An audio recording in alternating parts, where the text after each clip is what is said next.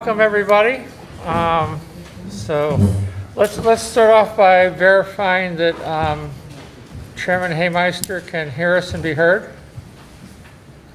Denny, can you hear us? Yes, I can hear you. And we can hear you. All right, good. So I'll call to order the public hearing for September 13th. And no, it's just call to order first, then the pledge of flag. Okay. So please I'll go with that. Please join me with the Pledge of Allegiance. I pledge allegiance to the flag of the United States of America and to the republic for which it stands, one nation, under God, indivisible, with liberty and justice for all. Read the paper. Okay, welcome everybody. We're supposed to be avoiding crowding.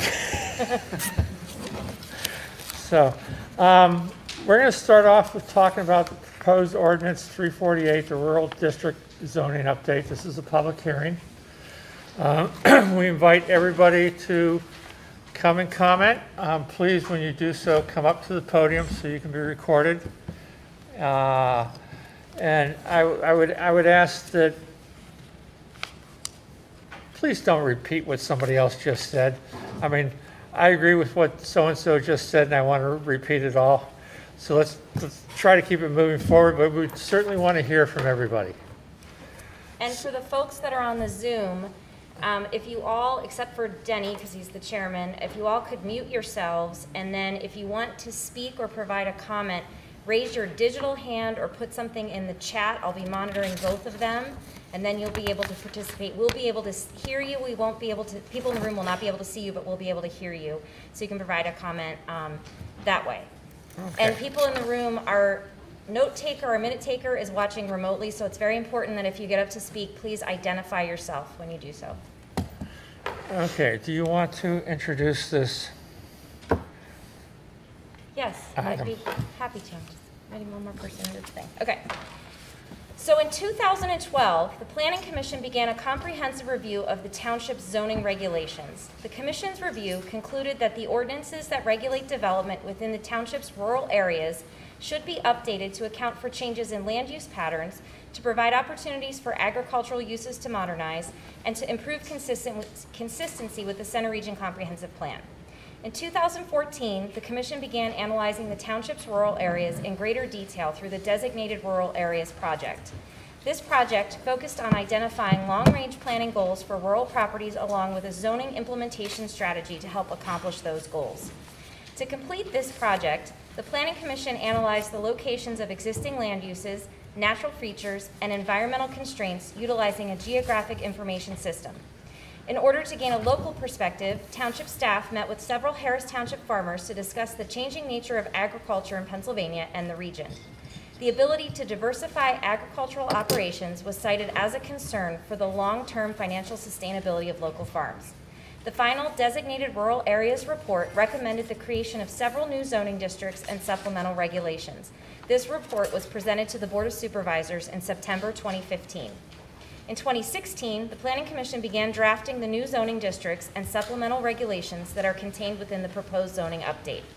The Commission began with drafting the Conservation Design Subdivision regulations, which will be utilized for future residential development in the agricultural zoning district. 3 public open houses were held in April 2017 in order to receive feedback on these regulations. Public feedback on the Conservation Design regulations was generally positive. Between 2017 and 2018, the Planning Commission completed drafting new zoning districts and supplemental regulations for the rural zoning update. The draft regulations were presented to the Board of Supervisors in January 2019, at which time the Board asked that the Commission conduct a series of public open houses to obtain feedback on the draft ordinances. Staff prepared a comprehensive rural rezoning report as well as an online story map to help inform the public. 3 public open houses were held in April 2019, and public feedback on the proposed regulations was generally positive. Throughout 2019, the Commission conducted a final review of the proposed regulations and made several minor amendments.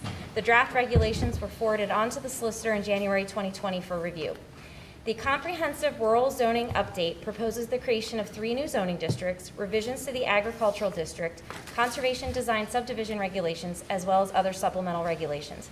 The ordinance has been reviewed by the Center Region Planning Commission, and they did not offer any comment. The area proposed for rezoning has been posted in accordance with the Pennsylvania Municipalities Planning Code. The public hearing has also been advertised twice in the Center Daily Times in accordance with the MPC. Okay, so it's time for public comment. Anybody like to approach the podium? Who wants to start off, please?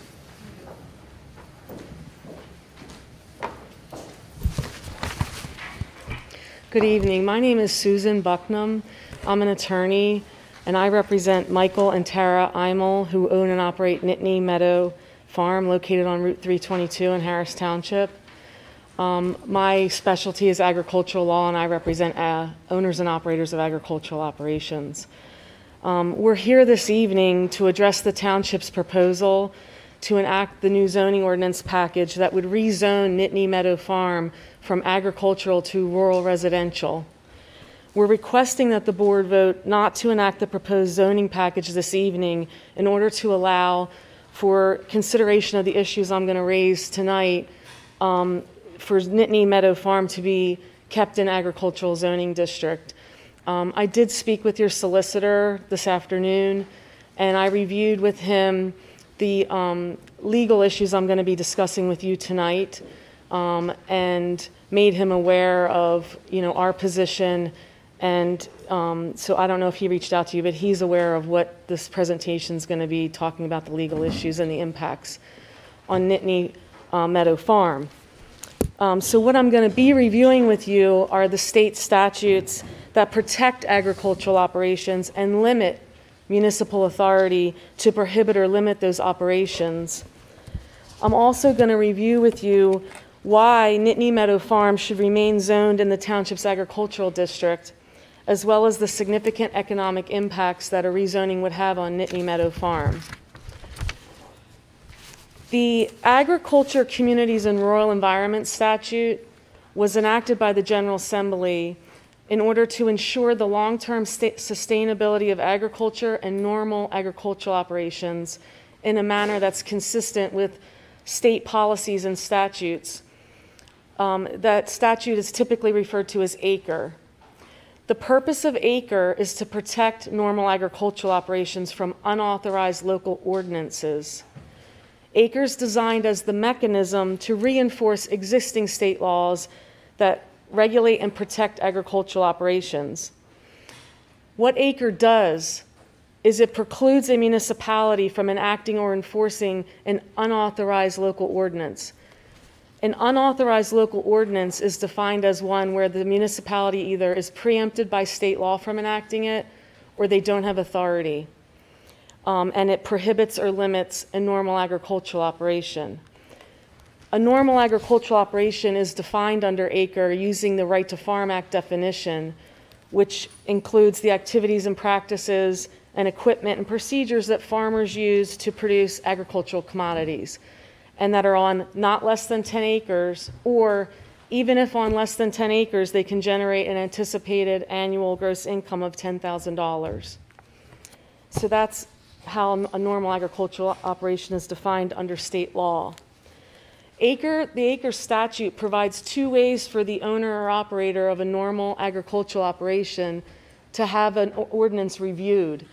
They can either submit a request to the Office of Attorney General, because they have an ACRE program, and they will review municipal ordinance and take action against the municipality if they find it's an unauthorized local ordinance. In addition, ACRE provides for the owner or operator of an agricultural operation to file their own ACRE action in the original jurisdiction of the Commonwealth Court to challenge the ordinance. And there are provisions under ACRE for an award of attorney's fees to that farmer if they prevail.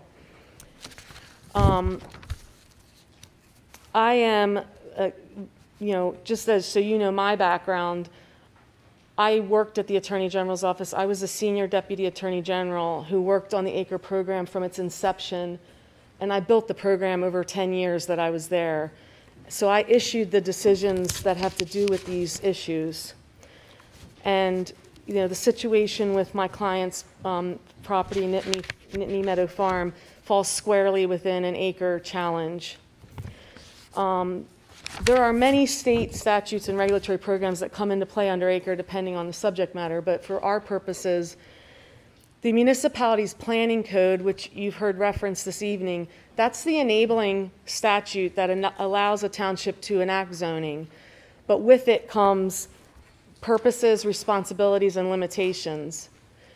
Under the municipality's planning code, or MPC, one of the purposes is for the municipalities to ensure that municipalities enact zoning ordinances that facilitate the present and future economic viability of existing agricultural operations in the Commonwealth, and do not prevent or impede the owner or operator's need to change or expand their operations in the future in order to remain viable.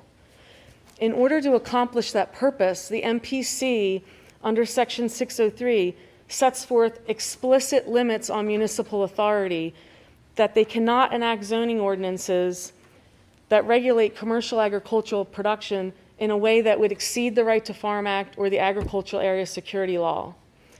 In addition, the municipality's planning code requires that zoning ordinances shall encourage the continuity, development, and the viability of agricultural operations, and zoning ordinances shall not restrict agricultural operations or changes or expansions to agricultural operations in geographic areas where agriculture has traditionally been present.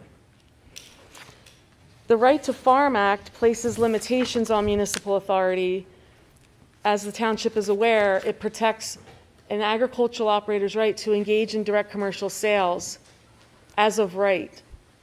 And what Harris Township has recognized through their efforts in this rezoning is that agritainment uses are utilized by farmers to bring people to the farm to engage in those direct commercial sales and offer activities in conjunction with those sales. The Agricultural Area Security Law, which Harris Township has established an agricultural security area, also provides protection to agricultural operations. Under the Agricultural Area Security Law, a municipality shall encourage the continuity, development, and viability of agriculture within the agricultural security area by not enacting laws that would unreasonably restrict farm practices or structures. Again, the township, through this rezoning effort to enact new zoning, has specifically recognized that a farm practice includes agritainment activities. In addition to acre and the state law requirements for municipalities to protect and preserve agriculture, a municipality's zoning ordinance must have a reasonable relation to the police power to protect health, safety, and welfare. There has to be a connection to what the township's imposing to health, safety, and to protection of health, safety, and welfare. And it cannot be unreasonable, arbitrary, or lead to absurd results. So that legal framework in mind, and that I've just... Oh, okay. That legal framework in mind, I'm going to discuss the Nittany Meadow Farm situation and why the rezoning violates these mandates and protections afforded to agricultural operations, which would trigger acre. The Nittany Meadow Farm has existed as a commercial production farming operation since the 1800s. The Imels produce beef, pork, and goat commodities using the 26 acres that comprise the farming operation. They produce a variety of crops as well, and some of their agricultural commodities are specifically designated to donate to food banks in the Center County region. They also have a long existing bed and breakfast facilities that are used to provide farm stays. Agricultural lodging, i.e. farm stays, are an agritainment use. In addition to farm tours and goat yoga as referenced by the township in the materials it's provided to the public. The farm also contains natural features that should be preserved, including prime agricultural soils, high-quality stream with the headwaters of Spring Creek, wetlands, floodlands, historic farm, and barn designations. In 2018, Harris Township enrolled the 17-acre parcel of Nittany Meadow Farm into its ag security area. The purpose of enrolling farmland into an ASA is the township's designating that as preserving that farmland for the future. So the township's enrollment was to ensure that that parcel was preserved for agricultural use.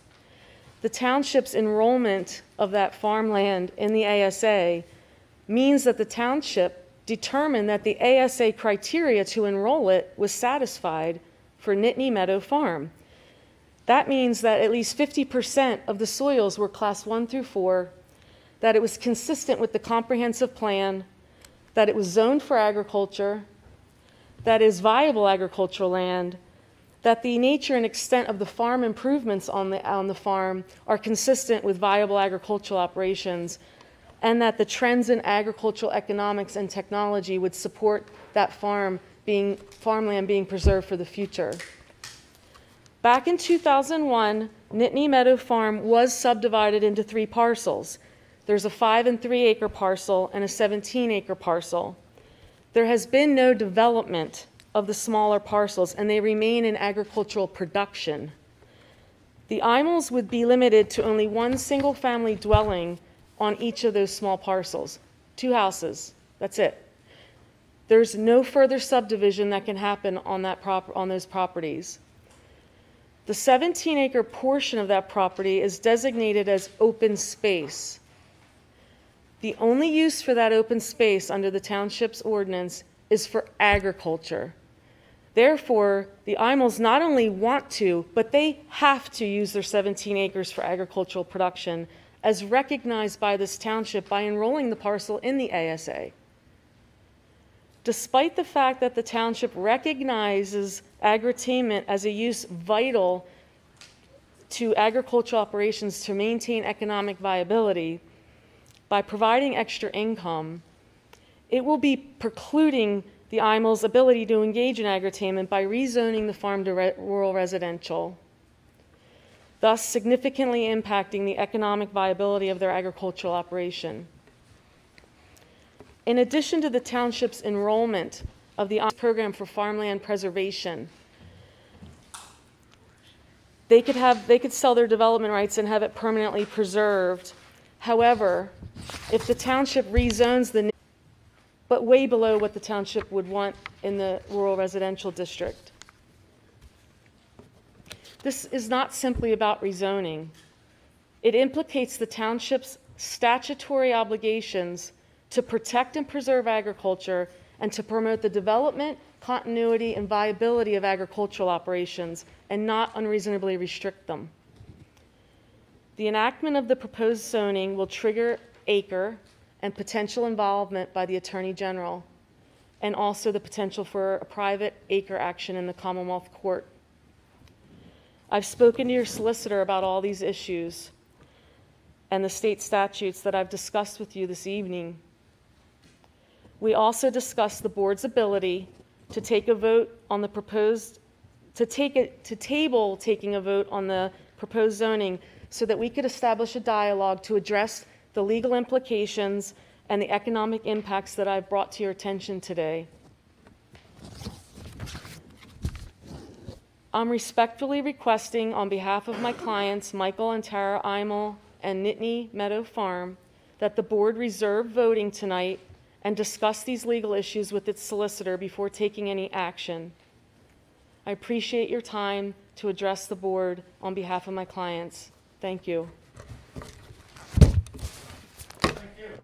There's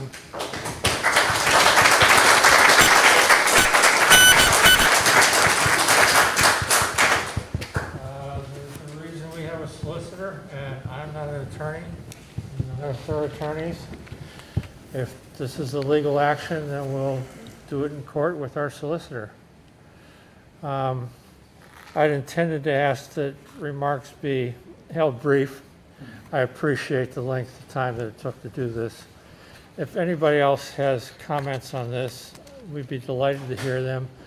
But please do keep them brief so that we can get out of here before midnight. Anybody? Yes, please.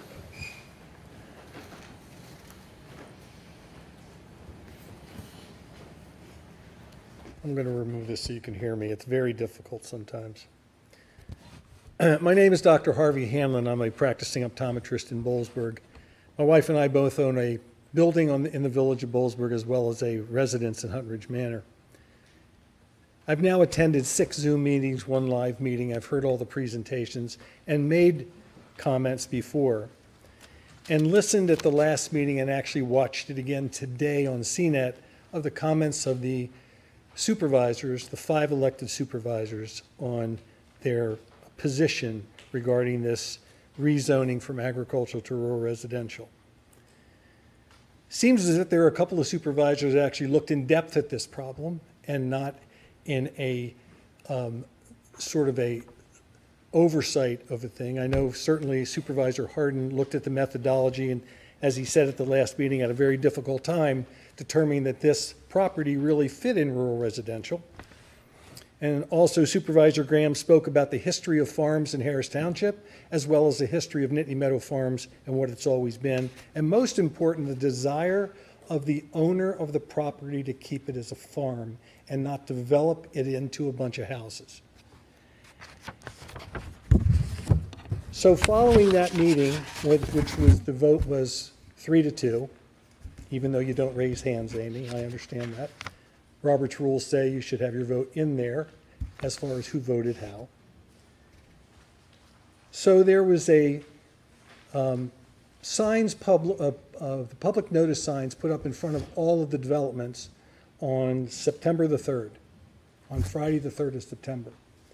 And simultaneous with that, we had a bunch of individuals who were taking a petition around to the residents in Harris Township requesting that this property be kept as agriculture and not moved to rural residential. Obviously, our manager got a number of phone calls about the sign because she did a 10-minute and 47-second video on Facebook to try to explain it.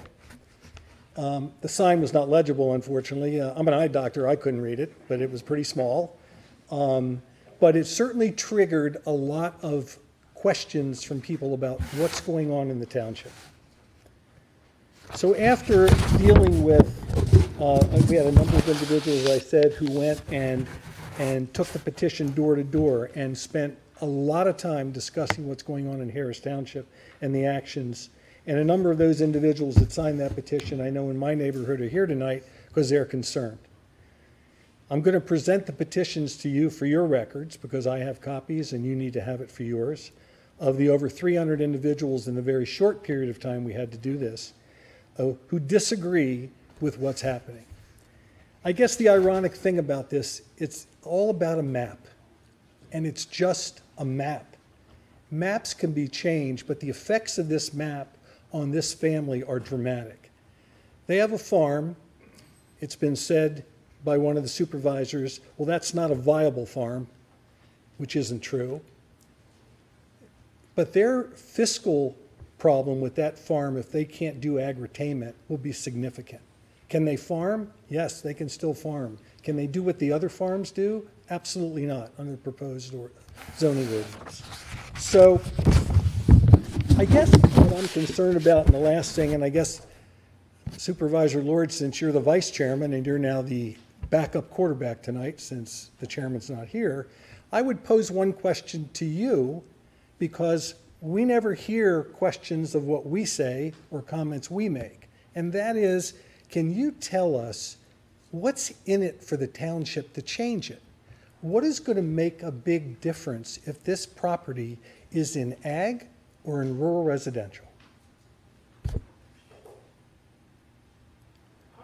I would, since you put it to me, I would say that our staff, our planning commission, this has been a 9-year process. It's not something that's been hurriedly done. And so my instinct, and some of my colleagues may disagree, we do often, we do not often disagree, but we do occasionally disagree. Can you speak louder? I say we occasionally disagree. But we've put in 9 years into drafting this. We've had multiple opportunities for people to come forward and have input into the process. And so I can just speak for myself. I can't speak for the collective group of us, but I think the process has been sound. Okay, thank you for that. And so when you have staff people that give you information, that's important. But the ultimate decision on what you do is yours. You are the 5 elected officials that we elect. We only have 2 ways we can do things as residents. We can come and voice our opinion and hopefully have interaction, which doesn't honestly happen very often. Okay? We can do a petition to try to tell you what we believe. And the only other thing we have is at the ballot box in November. Because we want representation that we believe truly represents what we care about. And if farming is so critical in Harris Township, as we all talk about it, we don't understand this proposed change for this property at this time under this ordinance. Thank you. Is the courts. Oh, that's another issue. You want to bring up the courts. Our only concern as residents is, what's it going to cost of our tax dollars to fight this in court? And if you can make a better decision to avoid a court issue, doesn't that make a whole lot more sense? Courts should be the last thing that we ever go to. Thank you. I want to give you the petitions. Okay? Thank you. Thank you. We're briefly done, thank you. I got something even briefer. Yes. Is that possible? Please go to Please. the Go podium there. and identify yourself, You please. just jog over here. Yeah, I can't hardly even walk here. So. My name's Joe Bastardi. I live next door to Harvey. And the only thing I want to say is, what a great job. We've lived in Boalsburg now since, I guess, 1994. Wonderful place, great neighbors. And one of the best thing about Boalsburg is, well, sort of love each other, right? These people bought that farm, right? No one told them that it was going to get flipped or changed or whatever. And I know from my point of view that people have a right to live the way the rules are set. And the rules were that that was an agricultural place. Maybe if you want to change it later, you can make it clear the next person who buys it that they may have to do that. But these are wonderful people, and each person should be able to live their life according to the way they want to live their life and do what they want to do. Now, I may regret saying this because their goats may be up in my backyard, which is whatever. But they're wonderful people, and I just think that each person should, if you had a set of ground rules established, and it was ag, and you bought it, and you spent that money on it, you ought to be able to live there the way you want to live there and do what you want to do. That's all I wanted to say. Thank you very much.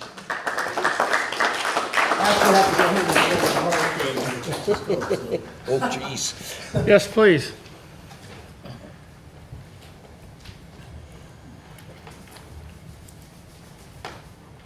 Good morning, afternoon, evening, whatever it is. My name is Keith McElhaney. I live at Round Hill Road. I had just found out about this when a truck pulled up into my driveway and discussed this whole problem. And it got me angry, and I'm not gonna lie, it got me angry. This should not happen. I completely agree with all the legal stuff that said the biggest problem I have is the answer to the question of why you're doing this. You do not have a definite answer to do this, and you're messing with somebody's life. My cynical person thinks you do have a reason for doing it, and that's so you can annex a private property as opposed to a working farm that has income. And that's, I don't know a lot because you take these comments before any discussions happen, but my cynical person is saying that you're doing this for this whole highway going through here and destroying people's homes, and it's going to destroy this guy's farm. And that's what I believe. You can correct me, and I hope you do, because it's gotten myself angry enough to talk to my neighbors, get everybody together, and we'll sign petitions until everything comes in. We'll support him 100%, and we will not support you if you pass this.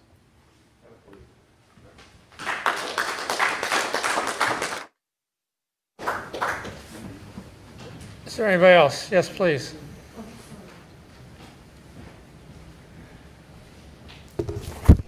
Okay, my name is Cindy Harding. My husband and I own a farm here in Harris Township, so we're farm owners. I actually have a couple questions first and a couple comments. I read the letter, Amy, that you're the public hearing notice that you provided. The planning commission that came up with, that helped you do all this data collection research, that's a Harris Township group, not a Center Region group, right? Okay. Were there any farmers on that commission? We actually met with Candy Lawson and Kim Tate and Bob Anderson and a couple of the other farmers at the very beginning of this process back in 13 or 14.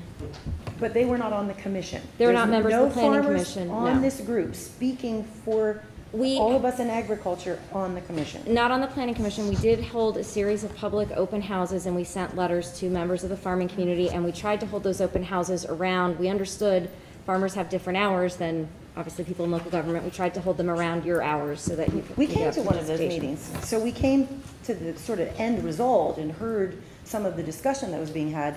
My question was just, were there farmers on the actual commission? There are not. Given that the decisions that are ultimately going to be made are going to impact farmers a great deal. Okay, that's my first question. My second question is for the supervisors, or for you, Amy.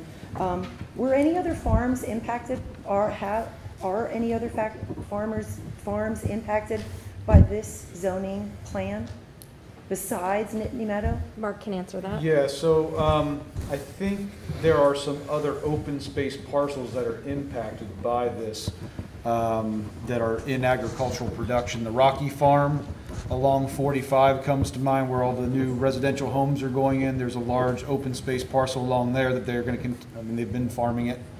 And then trying to think, there might be some, let's see here, Laurel, I don't know if Laurel Hills is actively farmed or not. It has been. Okay, so Laurel Hills to the south of 322 also has an open space parcel that will be rural residential that can continue to be farmed. And then there's, I think, at least one on the Shingletown Road side of town that was farmed in the past, the old Rittenhouse property along 45. How were those property owners notified that their particular property was going to be impacted? So, I mean, we did send out, and the last public meeting we did open house was in 19. So we did try to go out of our way to send letters to property owners to get them notified so that they would understand that this was happening. We didn't, and I'll touch on the gentleman who brought up the highway. We have nothing to do with 322. That's the state of Pennsylvania. And we found out last Tuesday that they're going to take out our brand new maintenance facility with the one interchange. So we have a lot of anger towards the state because they just told us that on Tuesday and we just built the facility. So we tried to not do that with this process. We tried to involve as many people as we could, and we did send letters out to folks as well. And then, again, the pandemic happened, and we were meeting virtually, and we started putting, the Planning Commission before had never been on CNET. And when the pandemic happened, they met virtually, so we recorded all of their meetings and put them on our YouTube channel so folks could follow along that way. So we have tried to be as transparent as we could be through the process. Well, I asked that question because as a farm owner, I'm a wee bit disturbed to hear that this kind of change can take place without the permission or maybe even the knowledge of the property owner. That's very disturbing to me as a farm owner. And also, for all our commissioners, our elected officials here, it's also disturbing to me to think that my municipality would ever participate or consider removing land from productive agriculture into any other kind of zoning without, if that's something that the property owner wants to do, that's their right as a property owner. But that the township would do that, sort of yank the rug out from a property owner, is absolutely wrong. And I agree with the man who spoke. This is just a map. A farm is not just a name. It's not just a designation on a map. How many people ate dinner here before you came? Did you have beef or chicken or pork? Did you eat some vegetables? Where do you think that came from?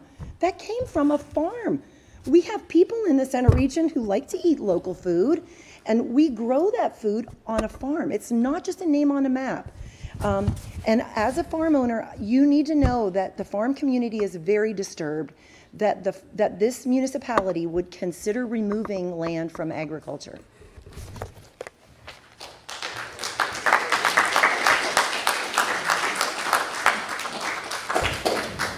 Sorry, I should say too, I neglected to say this. I am a farm owner. I'm also the chair of the Center County Farmland Preservation Board. So preserving farmland is very important to me, okay? You need to know that too. Is there anybody else who would like to address the public hearing? We do have somebody on scene.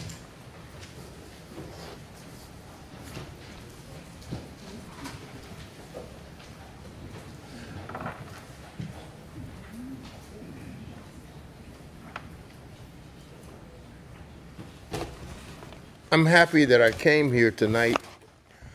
I am a new member of the Hunt Ridge Manor Development since March 10th. I was in State College. I teach at the university. And when I heard of this thing that was happening here, I changed all of my activities today. I don't teach on Monday. I teach Tuesday, Wednesday, Thursday, Friday, and into the oblivion. And I had to come here tonight because I wanted to hear what was going on. And I applaud your comments and your professional rendition here. And everybody else that spoke. It's very sensitive. You people don't seem to have the sensitivity that was spoken of here by the people who are farmers. I'm not a farmer. When I put my new landscaping stuff out front of my house, I felt like a farmer. And it looks great too. But I'm going to tell you, you people must really, you're elected officials. You must feel some sensitivity to people who are property owners. As the woman said, you can't have the rug pulled out from under you, from beneath your foundation. And that's what the farmers and everybody else is experiencing. That's total devastation. When I bought my property, 124 Ramsey Way, I never had the thought of that, and I busted my ass to make it beautiful, and it's still ongoing. And people who live around me will tell me that I'm doing a pretty fair job.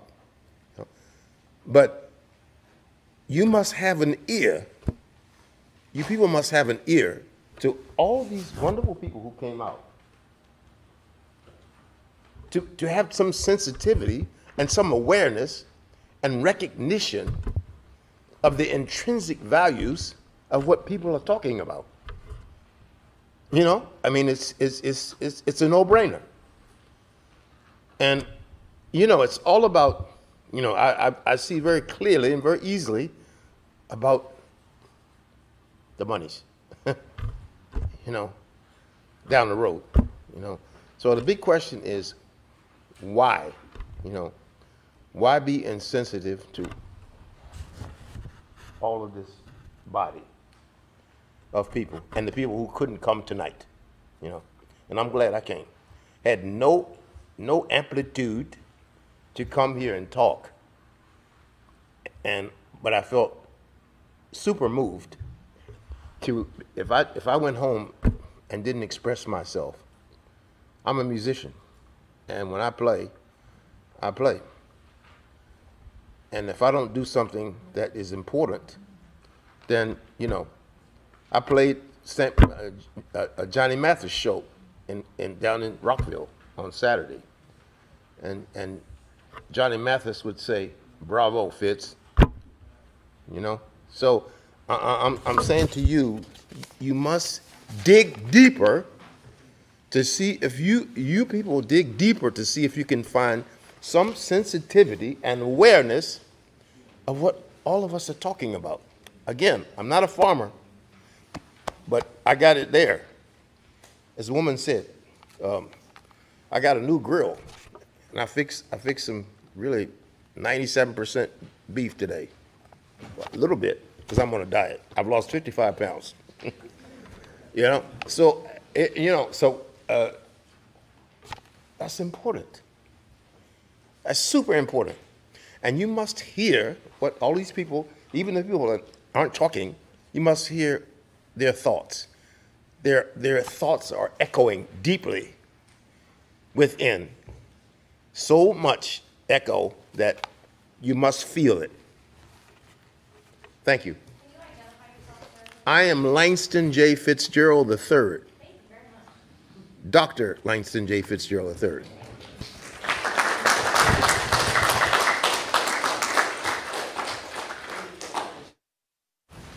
And again, let's identify yourself first so we don't have to. My name is Darrell Steffensmeyer, and I come up here a little bit differently. I know a fair number of the people here that are serving us. I have a great deal of respect for them, and I think they have made good judgments many times in the past. Not knowing much about the reasoning behind this 3-2 decision, I've not heard anything tonight. The only response I'm aware of, we went through a good process. But I would like to know how each of you, the reasons you have for the decision that was made. Nigel and Frank, and down the line. Maybe others know, I don't know, but I think it's a haunting question. Maybe there are good reasons. I listened to the presentation. I know something about a lot of these things, and I thought the presentation was pretty darn strong, but I haven't heard the township manager. I haven't heard, and maybe it's elsewhere. If there's a place where you have written up and justified what you have done, and where there's transparency, I mean, that's a starter, and maybe you've done it. And so that's the response I would like at this particular time. I'd like to get information from you as to how you came down on this, not just that we went through a 9-year process or whatever it was. Thank you.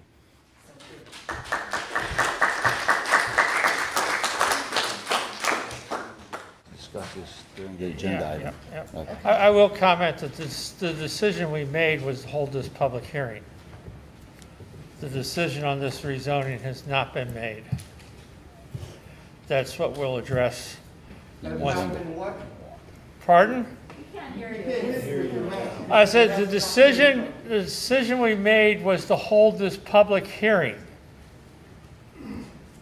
It was not a decision on this zoning. That is what we will do after the public hearing is closed, and we discuss this in our regular meeting. And I'm sorry, the mask, I hate the damn mask. Is there anybody else that would like to address, please? I'm Jack Stevens, been in the township. Can you hear me back there? All right, been in the township for about 33 years, did some public service with the township, and I can tell all of you, having been in the Marine Corps and the Pentagon, and this place, and Penn State, a lot of bureaucracies that these are honest, open people. I think they deserve our trust. Nobody's making any decisions that impact us. They don't consider themselves to have an imperative.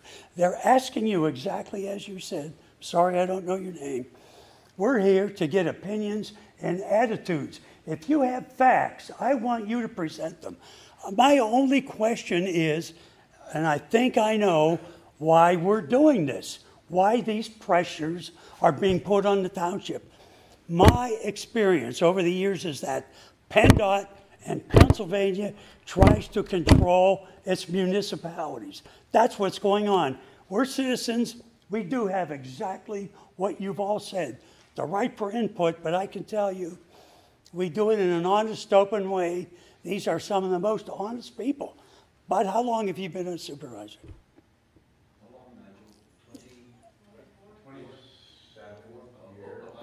Thank you. Okay. The point is that these aren't people who came into town to work for PennDOT. I can tell you, if you really want to know who the enemy is, it's in Harrisburg, and I believe China, who needs another belt and another road through Pennsylvania. We are the keystone state. This is a keystone for truck traffic to deliver to the Boston, Washington corridor. If you want to talk conspiracies and powers and threats, think outside this board who's honest, who's truthful, who wants to do, and I think this hearing is a symbol of that, want to get your opinion. I believe there are honest ways to work together. Nobody's paying me to say this. 33 years, I'm satisfied. As far as I know, I think your farmers have legitimate issues. You should press them. My view is that these Board of Supervisors are going to listen. This is a joint committee. I mean, several of you have mentioned living in Boalsburg and Harris Township is a cooperative effort. So let's do that and make sure that the people in Pennsylvania state and the people in Washington tell us what to do. I had the same question. Why are we doing this? My only question left is what you see as explaining the needs of Harris Township. That's your job. Our job is to listen, try to work with the board to get something done. I appreciate your time. Thank you. Thank you.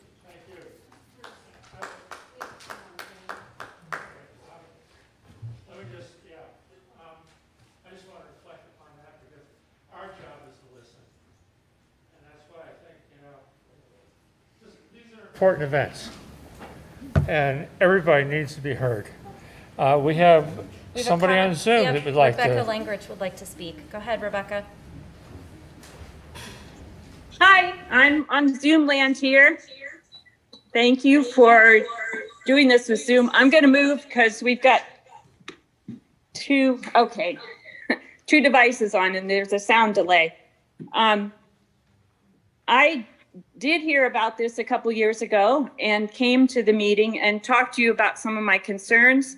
I live on West Branch Road on a farm, and I am concerned also with how you're limiting within the agricultural area who can do agritainment and how it can be done, and the as well as what can be sold at a farm stand. And I do not understand you have the right to limit how an agricultural uses of land differ depending on where you live.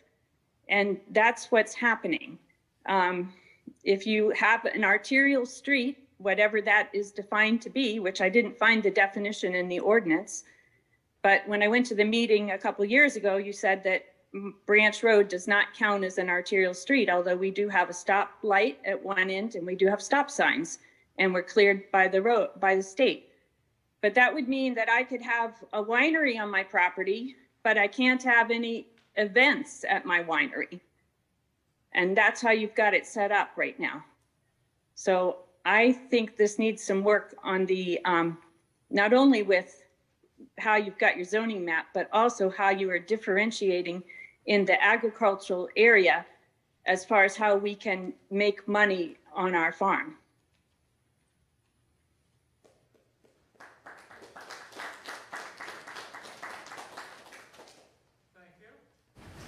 Is there anybody else who would like to address the public hearing? Please.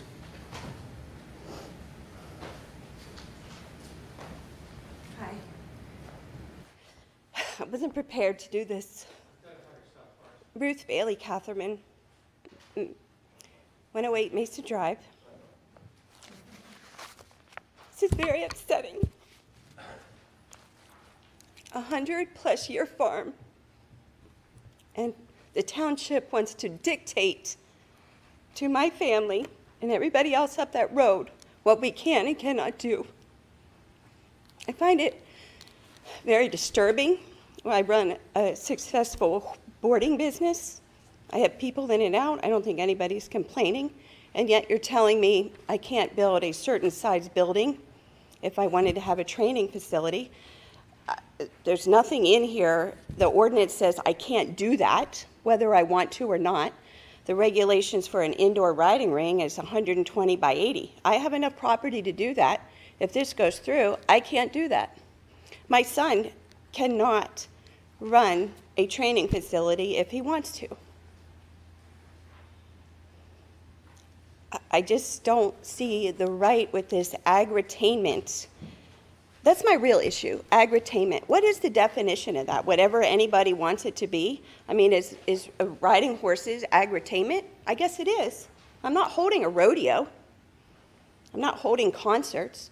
A winery can hold concerts 3 fields away. I hear their music, I enjoy it. I'm not picking on the winery, but what is, what's not? You know, the farm down the road on 45 can sell whatever they want to, whether it's grown there or not grown there. What, because they live on the right highway? Is that what we're talking about? Because I live on Bailey Lane, I can't sell corn. I can't get pony rides. I can't goat walk. I want goat yoga. Maybe I want goat yoga. I mean, let's do it, right? Yep, exactly. I just don't understand the real reason to regulate what I can do on my own property that I own. It's not rented to the township. We own it, right? That's all. Thank you.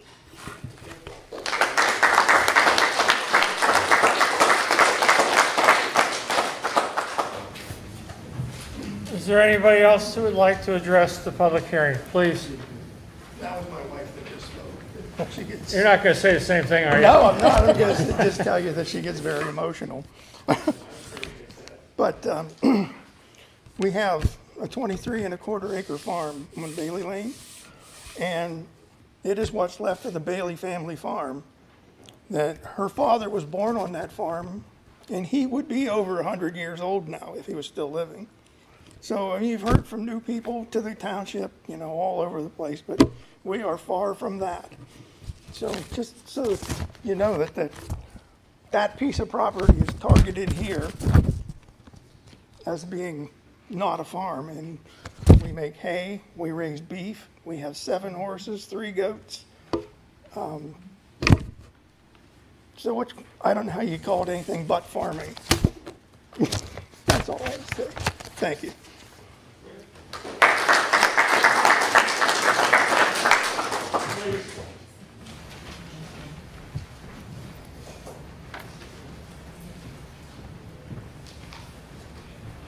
Hi, everyone. I don't live in Harris Township, but I came with a friend tonight, and I want to speak about, as a person who lives in College Township, and who had this happen to her years ago when they put the bypass in. PennDOT wanted to put the bypass in. They didn't care that the fact that there were wetlands that they were going to destroy. You might know them as Millbrook Marsh now, okay? Well, they destroyed a great part of that, and my life is now really a living hell. I mean, I have the bypass going by, I can't enjoy my deck. But we came to meetings like this, and we protested. I wrote letters. My neighbors wrote letters. We did everything we could, but PennDOT wanted to build it, so that was that. And they changed everything so that they could destroy wetlands. And I'm looking at this as an outsider, but what I'm seeing is like their avenue to doing this is by rezoning that farm. And that's what they're pushing for. That's what PennDOT does. And you got to fight them. Don't let them do it. don't let them do it. That's all I have to say. Thank you.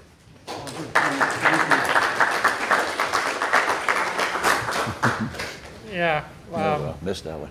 we don't, unfortunately, we don't tell PennDOT what to do. So I'm just, is there anybody else who would like to address this public hearing? Please. Please Thank you. identify yourself. Yeah, let's start out with that. So I want to say, first of all, that I love living in Boalsburg. My name is Lee King. We live in Bear Meadows Village. We've lived in Boalsburg since 1987. And I thank you all for what you do, because you are here week in, week out and doing this. I also love the agricultural properties and work that's done here. I walk up Bailey Lane at least a couple times a week. I have horses out in Collier, so I drive by Nittany Meadow Farm almost every day. And one of the reasons I love Boalsburg is I like that green space. And I drive into State College, and I am so saddened by what has happened there. I am so saddened when I go into town. I graduated from Penn State, and it is nothing like the town it was when I was a student. And I guess that's my plea to you, is to keep Boalsburg pastoral, to keep the farms and give the farmers free rein to do what they need to do so that they can make money. I think traditional farming is getting harder and harder, and more farmers are looking at different ways to be able to make a profit and keep their farms. And I just hope that you all support that. Thank you. Thanks.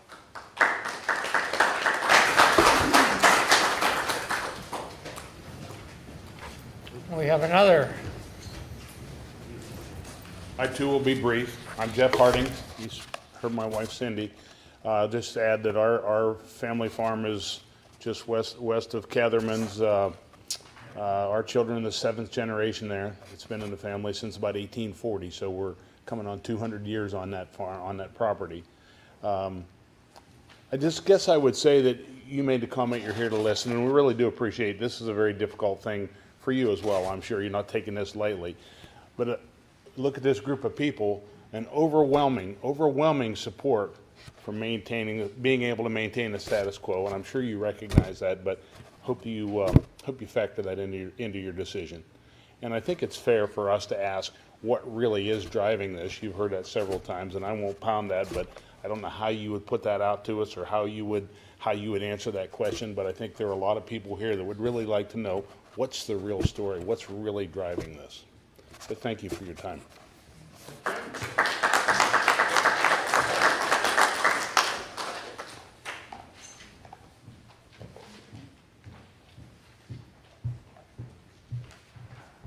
Well, good evening, Board. I appreciate the time and effort that you've certainly put into this. I didn't just do that, did I? We had a pro coming up.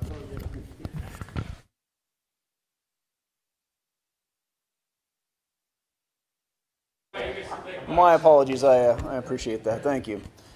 What I've heard tonight, I'm just going to branch off a little bit more on the topic of Bailey Lane. Ed Ferguson, I live up on Bailey Lane, so I'm neighbors of the Cathermans as well. So it's more the definition and evaluation. Certainly Amy and Todd and Mark, I appreciate you responding to the questions I had last week, and I'm sure there were hundreds of emails at least. So the differentiation between what constitutes this rural residential district, which you have, I think, up until the Masons, and then I think there's property beyond that, which used to be like the Hillside Garden House with the top of the Bailey Lane is what I'm talking about. I think you know what I'm talking about.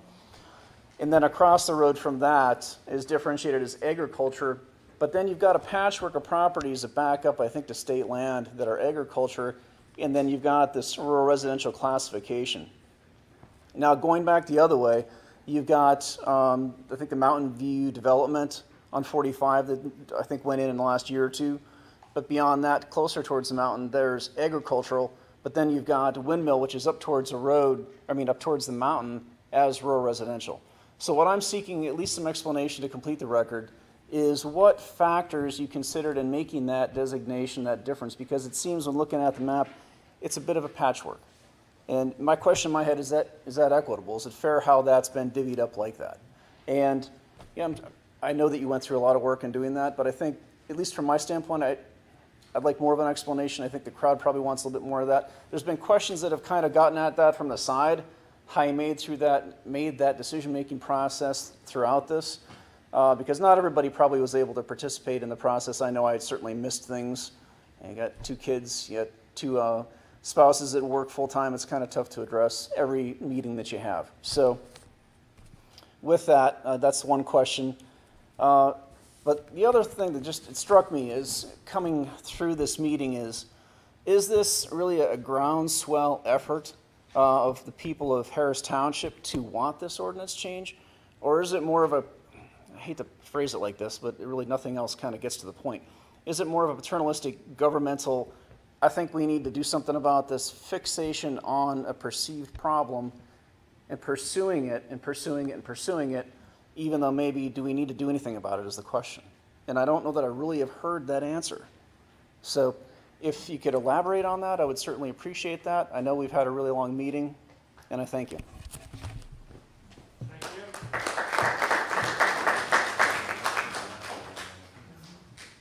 Is there anybody else that would like to address the public hearing? Okay. Thank you all for your comments and your participation, your patience. I move that we close public hearing. I have a motion to close the public hearing. The public hearing is closed. Thank you. Okay. No, you guys want to stick around because we're going to actually now talk about in the regular meeting this proposed ordinance. And then some of you may want to stick around for 322, and that's second on the agenda. We did that on purpose because we figured people wouldn't want to be here till midnight with the rest of us. My dinner is going to be in a glass.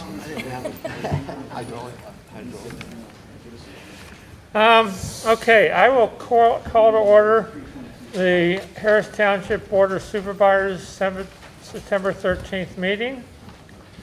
We have done the Pledge of Allegiance. I would like to hear a motion to approve the minutes from August 9th public hearing and August 9th. So moved. Aye. Moved and seconded. Amendments, comments? All those in favor, please say aye. Aye. Opposed, nay? Passed. Okay, now is an opportunity for citizens' comments on items that are not on the agenda. Do we have anybody that wants to address us on an item that is not on the agenda? Thank you. Moving on. Wait, Jack wants to address us. Oh, please. I would just like to ask one question. Can you go to the podium, Jack, so they get you on CNET? Okay. All right, I realize this is another hearing, Jack Stevens, but I do think we've asked what, and in my view, they're external powers driving your moves. And there are, I believe, threats to the township, as there are a lot of local governments. This state has different objectives than the townships and you, and we need to work with the group that we have. So my question is, what do you perceive as the major needs driving you to make these kind of conditions for the rest of the township? I think you're confused. We're asking for items that are not on the agenda. I think you're referring to something that is on the agenda. Yes, on the agenda. Okay. We're doing our best. Okay. So the first item for township business is proposed ordinance 348, rural district zoning update. We've had our public hearing. I know the 5 of us, including our chairman who's on Zoom, have been through this multiple times. I have nothing more to add myself. Can I? If you When may would be my indeed. turn? Your turn. Okay. Well, there was two things that have happened here tonight that was quite a little bit unprepared for. Tabling it and the Bailey Lane situation. We'd had no request. This is the first we've had any notice of Bailey Lane, so I'm not familiar with what that is going to propose to be zoned at. I don't know. Is it proposed to zone RR, Mark? Part of it is zoned RR, and then some of the properties up kind of further to the south are zoned agricultural. Okay, Yes. so I'm unfamiliar with that part of it. That's the first I've heard of this.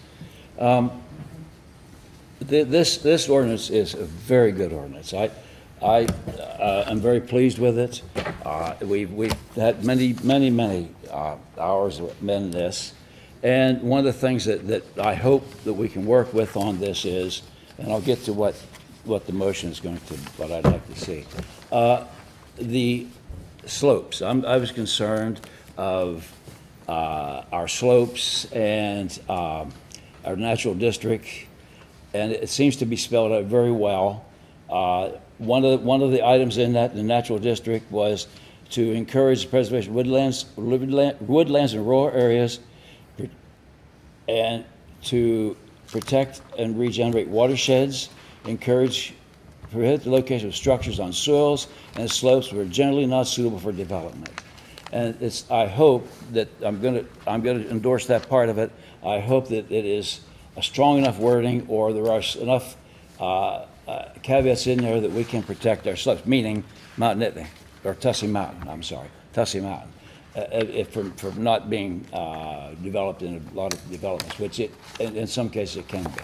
Ferguson Township developed an ordinance years ago that I don't think they allow anything to happen up there. I mean, they could be challenged on that. So hopefully our planning commission and our planner Mark has done a good job on that one. The other thing that I was concerned about is, and it has to do with farming, is I was concerned of not, what is the word for it? Large industrial farming, like Hormel hog farms, or something that are very much of a nuisance. I know in parts of this country, York, Pennsylvania is getting inundated with commercial farms, which are acres and acres of hog farms, or whatever it is. And I was told here that we probably cannot do anything about that. I don't know if that's quite true or not, but according to what we've heard, we can do certain zonings, but we cannot restrict that type of things on farms. But I think our farms are not generally suitable for that area. Probably not. Well, I hope so. So now we get back to the ordinance. I guess we're probably not have a lot of debate on this, but if you read the minutes, I went on about 15 paragraphs the last time what my feelings were. If you read the minutes there, the other issue is that I was concerned, and Nigel brought this up the last time, that's traffic safety on that road. And it is a concern. But I got kind of curious, and I went back and through how many incidents we had over there, and it seems like most of our incidents were the hot area, the 300 block of 3,000 block of the highway, which is in Potter Township. So most all of the instances are in Potter Township. We have very few in Harris Township. We had one person run into a guardrail here, I guess, during the Wing Fest. But so that is not a safe road, but it is a better road than it was before. PennDOT has worked very hard on it. So I looked at that, and I am confident that that should not be a reason. The safety of the road should not be a reason to deny this request to keep it as agriculture. So I don't know. You brought up tabling it, but we'd like to get this going. So I'm going to.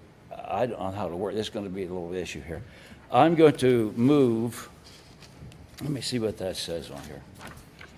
That we adopt this ordinance with the caveat that the animal farm be kept in agriculture.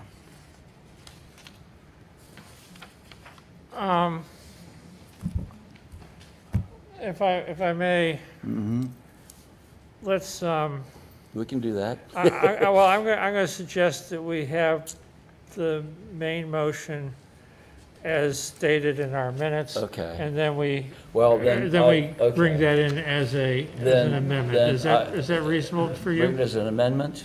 We could do that. Yes, I can make that amendment, yes. Okay. So can I have a motion? What motion do you want? I'm looking for the motion to approve ordinance 348, and then we will be open for amendments to that motion.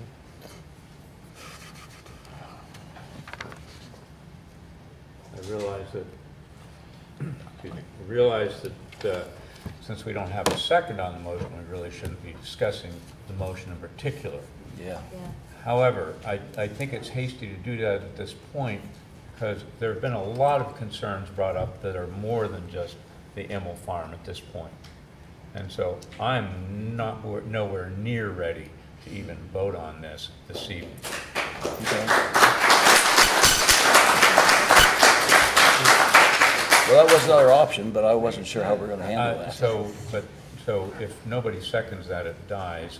Well, that wasn't a motion. Well, he did make a motion. Well, you can make a motion to, I offered a motion, yes. Okay. Would you repeat that for us, please? Well, we have two separate motions.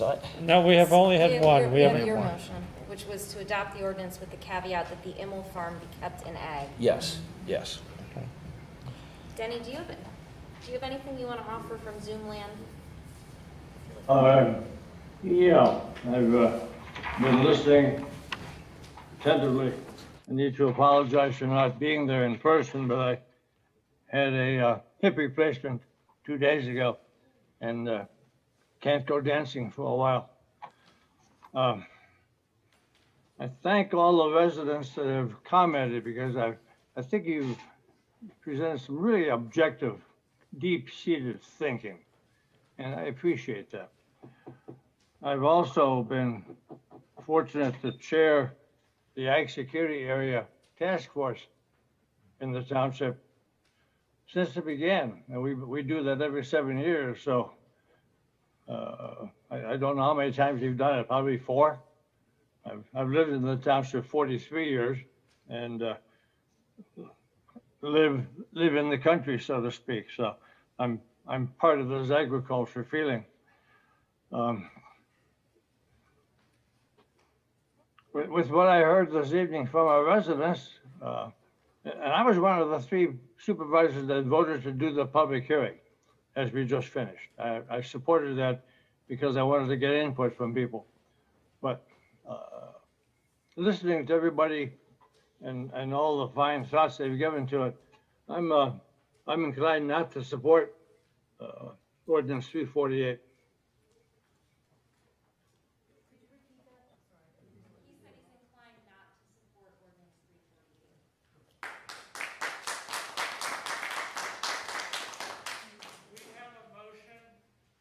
Motion, but no second. To adopt 348 No. with No, the we don't have a Immel, with the. We don't have a second. He's getting there. I'm getting He's there, getting there. Gimme. He's getting there. We have motion to adopt 348 with the Immel property being accepted. I have not heard a second. I would like to comment. Huh? Okay, without, Well, now we're back to regular discussion because there's no motion on the floor. there's no motion on the You floor. can do that. I would like to make a comment. Please comment. All right, I'd like to make a comment here. I've listened, and I appreciate everybody that talked tonight. It was well thought out. I didn't hear a lot of emotion. I heard a lot of thought. But I wanted to answer some of the questions that are out there. Of all of us, I was the one that was on the planning commission when this started, when we got what these guys wanted to do. So I was on the planning commission for a year or so before this started. And our instructions were at that time, we were concerned because of a lot of the farms being bought up into being developed and losing ag lands in a lot of the center region. We were also worried about the road coming up through and would we have rudders and sheets coming up and putting, ag or commercial stuff up. So our task was given as we want to preserve open space, We want to maintain our agriculture and give our farmers more tools to make money. And that was the direction and the impetus behind the start of this. That is why it started. There was no secret rendezvous type thing. That's exactly why it started. So from day one, I have been kind of steered towards and I'm going to answer the second part because you asked each of us to give where our position was. And my position was always ag. You know, what are we going to do to preserve ag? And as was mentioned about the methodology, as I went through that every time, I could not see that property going in. I think we have a twofold issue here. I think I agree with Bud, their ordinance, there's a lot of good stuff in that ordinance that protects our open space and helps our farmers. The problem is the map. We've got a map that is just, I keep voting, let's fix the map. Let's leave the ordinance alone, let's fix the map. And I think if we go back, if we're gonna, I don't want to table it because I know we got developers that have been waiting on this ordinance because they have properties they want to go and it keeps getting delayed. So I don't want to keep delaying them. You know, it's a catch-22. But I really believe, I truly believe we've got to get the map right. I'd like to vote on the ordinance and do the map separate, but I guess we have to keep them together by the way the law is written. So we got to get this map straight. And I think if we get the map straight, everything else will come together. And as far as being, you know, farmers on the planning commission, like you said, we get applications, and every year we ask for applications to go on our ABCs. Please fill out an application, ask to go on our ABCs. And that's the way we get people, and that's where we hear the stuff coming back. And they're citizens. We appoint them every January. If you want to be on one of those, please fill out an ABC app that we can get you on a committee of some sort, either that or planning commission or shade tree or something like that. So I wanted to answer those questions for everybody, but that's where I'm standing, and I'm still on the ag line. I don't think we need to change it. I think we're fighting the wrong way. Nigel, any comments? Yeah. This is gonna, might be a little scattered here because there's so many things going through my head, but I would like to tell you all how I got to where I was with the map the way it was presented. And largely is because I trust our planning commission. They've done a really good job for us with everything they've ever done. And our planner's been excellent, our zoning officer's excellent. And so the impetus behind all this, as Frank just explained, was to try to give farmers more opportunity to, more tools to succeed. However, with the what I understood right from the start, the development in the township that has encroached on so much land that has been up to now ag land and still is because we haven't approved a motion here. It seemed like some of these smaller operations just didn't make sense, and because of their location, certain things shouldn't happen on them that were going to be allowed to happen on other properties just because of the encroachment, being close to neighbors and all that. Now, that being said, I'm not sure that's such a big deal. And the Immel property was the first one that came up, and now we hear of two others all of a sudden. And perhaps we need to look at this deeper. I understand maybe developers are trying to, get plans in, but we want to do this right. And we don't want to take anybody's livelihood away from them. And again, I think I'm the only one on the board that's not retired at this point. So, I'm pretty busy in my life. I try to do as much as I can to keep up with, what's going on. But early on in the process, our legal counsel was suggesting that if we left that particular parcel ag in the location it was, we could get a challenge from the state for spot zoning. And perhaps I don't understand that quite right, but so I was concerned about that. And yes, I brought up the safety issue with access to that property being right in a dip with very poor sight distance to the east, and that concerns me. But these things may not be insurmountable. The other thing is that's odd is the way the property's been subdivided with a caveat that it can't be subdivided or divided, adjusted anymore. And I don't know why that happened initially and what the, landowners that agreed that was going to be it decided to do that. But because of that, I'm also, so what's going to happen with that? Those two properties, I heard and I suspected right from the start that there was going to be an application to reconsolidate so it would have direct access to the highway, therefore would be, if it was ag, be subject to all this. Possibilities for generating income. Now, again, obviously, we're here to listen. Thank you for, was it Jack Stevens that said that?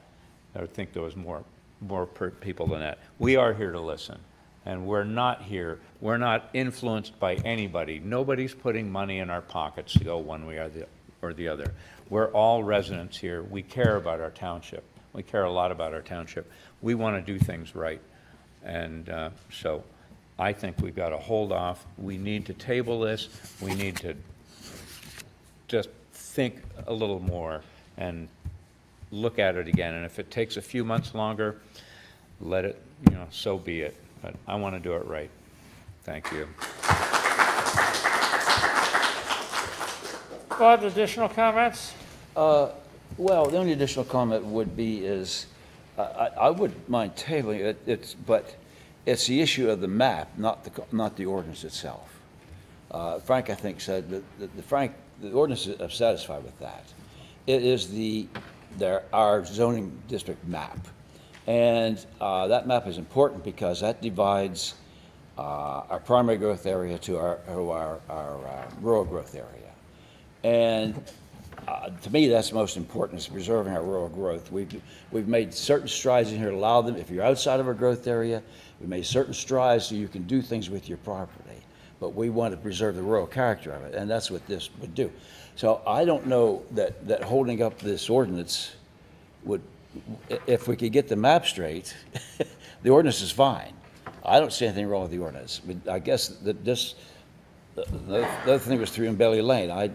We had heard, at first I'd heard of it, and at first I realized that part of the Bailey Lane was not.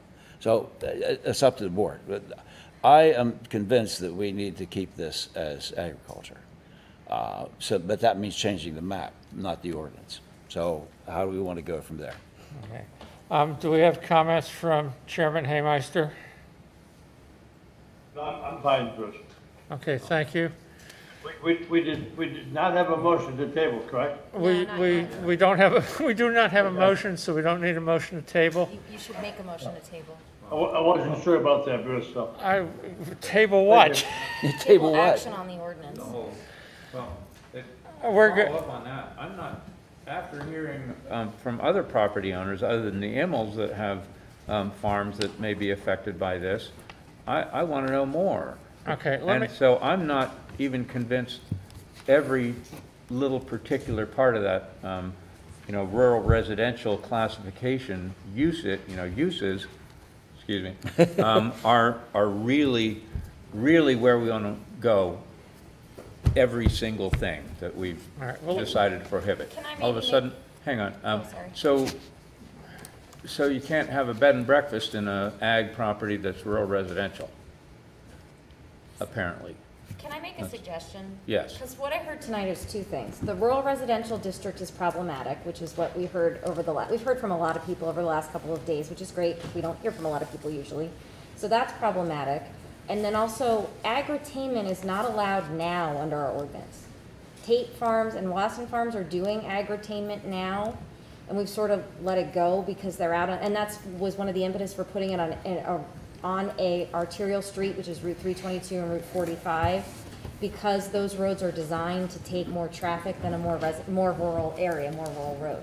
So I think that the agritainment regulations, which our agritainment regulations largely came out of Lancaster County and then also from the state Rural Center, Center for Rural Pennsylvania did some regulations on agritainment that we also used. And I know the state of Pennsylvania right now is passing a law that would allow agritainment, or working on a law that would allow agritainment in uses, because it is not It is not something that is traditionally allowed on farms right now. So I know that's a conversation piece. So I think we need to look at, and I think maybe when we look at rural residential, because we do have Bear Meadows is one, Rocky Ridge is another one. We have Hunt Ridge Manor is another one. We have large lot developments that are developed in our rural areas that will not be developed again because they're built out.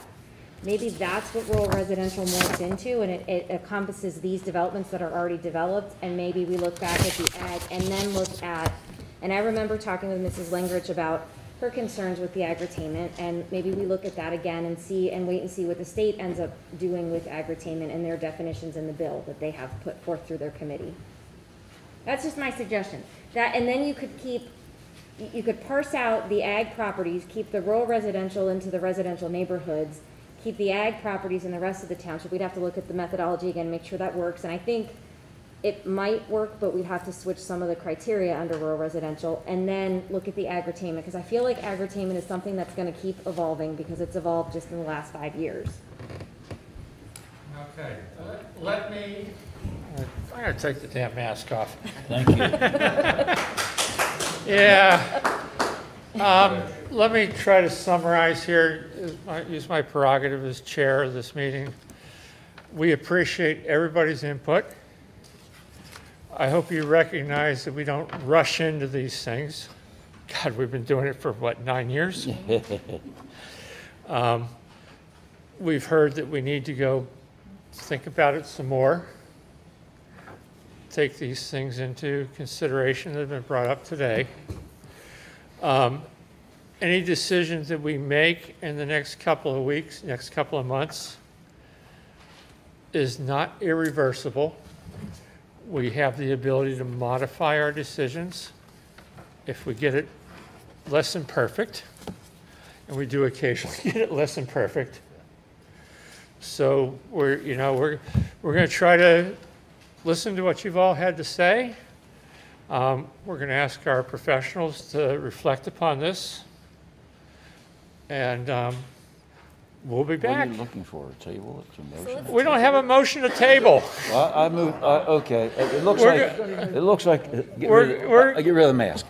I'll do that. It seems like. We don't even need to make a motion. I make a motion. We table it. Do you want to send it back to the planning commission is my next question. We are going to, let me, I will move that we send this back to the planning commission to reflect upon the comments that we've heard tonight. Can I have a second? Yes. Okay. Any discussion on that? Well, yes, I'll discuss on that. I mean, we've sent it down there a million times. It keeps coming back the same way. Yeah. I would like to, if we're going to send it down there, I think we need to send it down with some specific, specific instructions, or a time limit or something, or why don't we have a joint meeting with them? I think that's a better idea. Have something where we're going to be in the same room and talk about it at the same time instead of having two groups come back and what's the definition? Insanity? I agree 100%. I was going to suggest that myself. Okay. So, I think Dennis trying to say something. Yeah, I'm very interested in a public hearing kind of opportunity, particularly involving the people that are sitting in the audience. Our planning commission people need to hear, not read, but hear directly from them. I thank them for giving us that feedback. So we certainly can publicize the meeting of the planning commission. Yes. And the fact that let's do a joint meeting. It is a public meeting, and I think a joint meeting is a great idea. And so, quick comment, please. Yeah, well, about your meeting, it's a great idea. I appreciate it. Recognizing that the ag community is mostly affected by the tweaking that needs to be done. Let's have some of those people present. Why are they not there? Are you on the township mailing list? No, I don't get any from the township. Well, you should talk to our manager here, because we send out a newsletter several times a month. Several times a week. To telling you what's going on in the township, what meetings are coming up and stuff like that. Would the farm community be welcome at that meeting? Oh, of course. Yes, everybody's That welcome. we speak. Yes, of course. Yes. You're Everybody's part of- welcome. You're part of the community. Absolutely. And we can send out a separate mailing to the farm community again to make them aware of Okay, this. we have a motion to send this back to To a joint meeting. a joint meeting with the planning commission and the supervisors. Is this pertinent to this?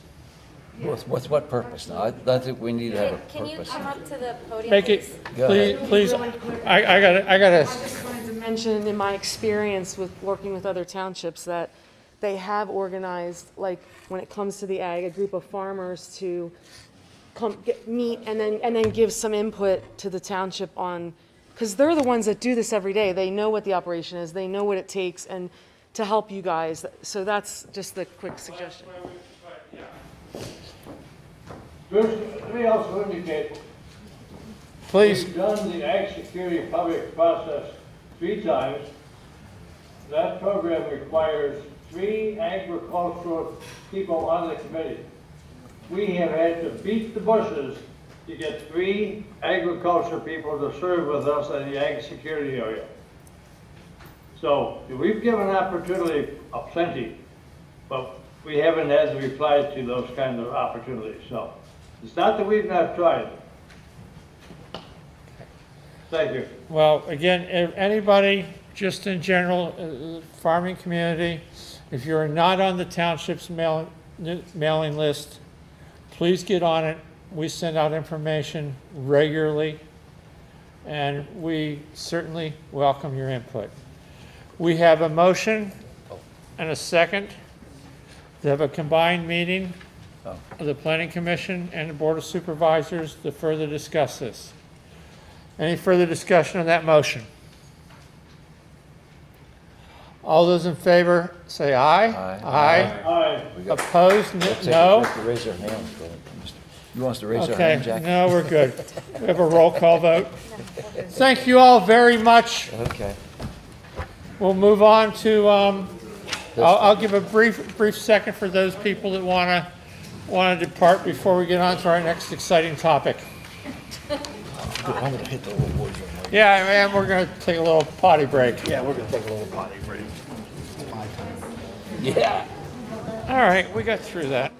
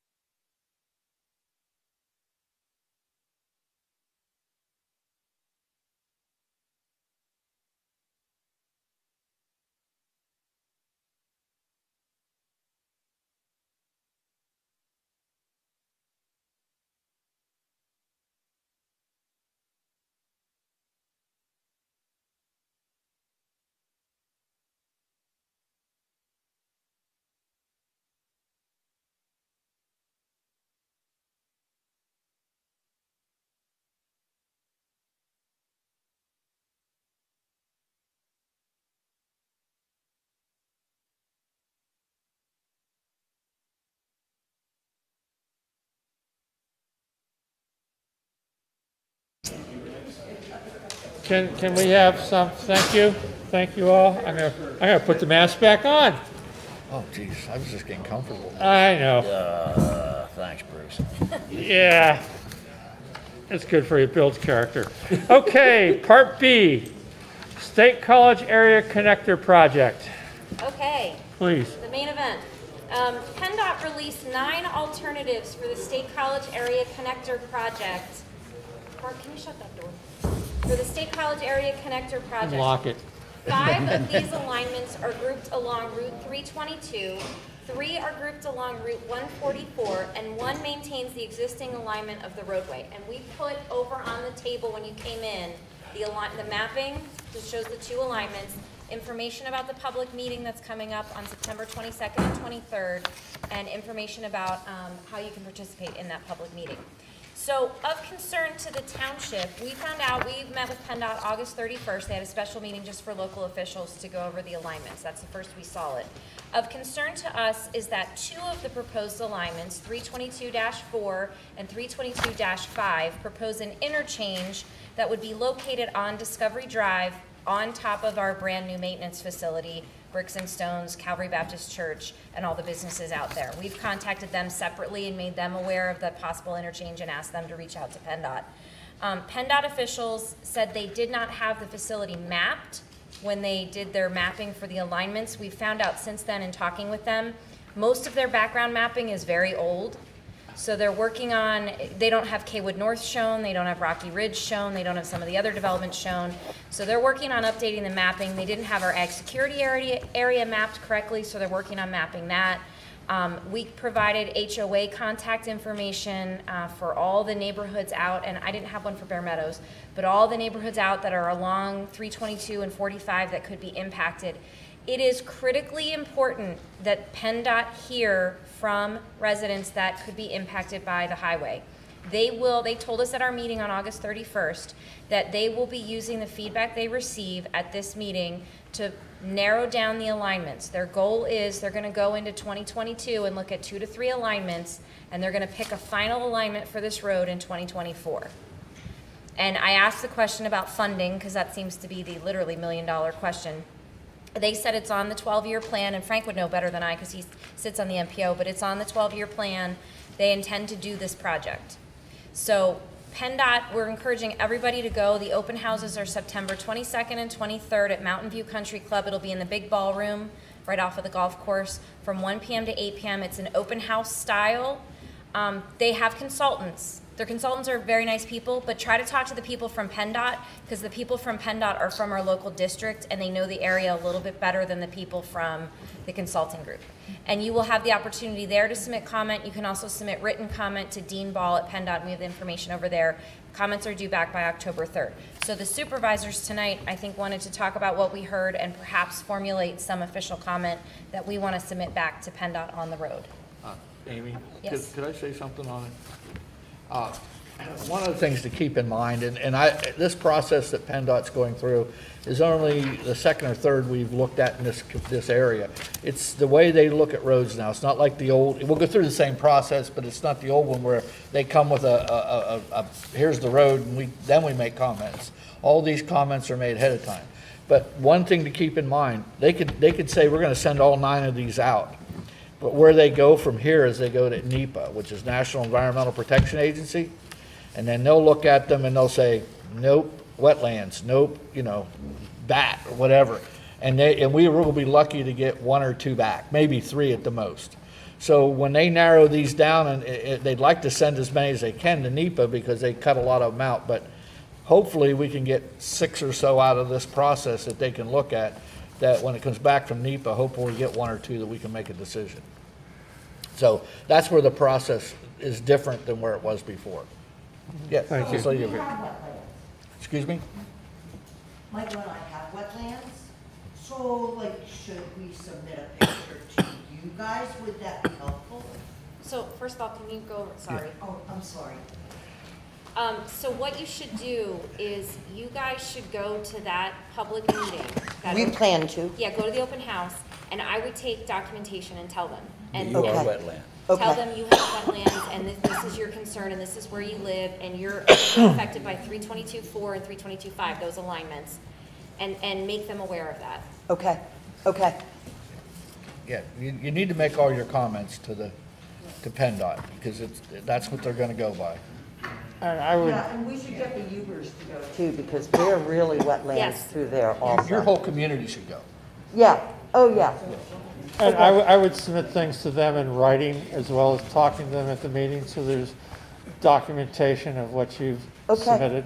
Thanks, And they I will appreciate have, that. they'll have comment forms available at the public meeting, so you can submit your written comment right there. What would help if you designate a spokesman for your community that speaks for your community, speaks for everybody, and is one voice, rather than a lot of voices muffled together? Okay, My experience is that we have one person from your community as a spokesman. okay. And just go at that rate. And also, you might want to consider, this is happening out, I know the Aspen Heights folks have reached out to the Kaywood North folks. They're going to try to coordinate comments together because they're one area that's impacted. So like Laurel Run? You wouldn't mind to reach out to your, yeah. Okay. And Tussey Mountain would be another one. They're also going to be impacted. So you might want to, and we're trying to do that on Discovery Drive as well with the businesses and the church that Okay. are out there. Okay, okay, I can work on figuring out somebody. I mean, I'd do it if nobody else would, so. I would. All right, thank you. Any other comments on this? Yes, please. Wait. Oh, hang on. Denny, let's have a public comment, and then we'll go to us. Go ahead. Sorry, sir. Rosemont Drive, which is Laurel Hills, there's kind of one going right through us. My question really is, what happens if you put the highway in my front yard? Do they buy my house, or? Yeah, when they did the Potter's Mills project, one of our former employees, his parents had their house bought out by PennDOT, and they'll come in, and they have a real estate division, and they'll help relocate you to another location. Okay. With moving costs and a premium on the fair market Yeah. value. They don't just take your land. Can I just say, this is Jack Stevens again. We went through this 12 years ago. I remember the two engineers and the Secretary of Transportation. And the way they get around, not coming through your front yard, is figure out how to keep 50 feet away. Because on the 8 routes, I was one of them. I don't know if you guys know where I live on Cedar Run Road. They threatened to come right through, and they drew a line through the corner of my garage, and they said, and if you keep mouthing off, we'll stay 51 feet away, and we won't have to pay you a dime. So you have to be careful. These people have played this game for a long time. Just please, you wouldn't be No, no. You know K&K, who they were? Quick question. Those of us in the Park and Rec, we are, obviously, it's one of these proposals is right through our new Tussey Pond Park. Okay, we are the only township that has a pond. You probably don't know too much about it yet because it hasn't been developed, but we're working on it. It's a beautiful piece of land. I hope it's to the right of Calvary Baptist Church. Now, my question is there something as a group that could we voice? Could we be a voice and present that? Yes, absolutely. Okay. Frank was over with the people from PennDOT adding things to their map while we were talking to them, which was great. So we were adding the park while we were there. But I think in the comments that we send back from the township, we need to include Tussey Pond Park, our maintenance facility, and our overall concerns with the possible alignments. But a voice combined? Yes. Yep. Okay, good, thanks. Jack. Again, yes. I'll pay rental fees for this. But the last time this went through, Jake Corman was not the chair of the Transportation Committee. His father was.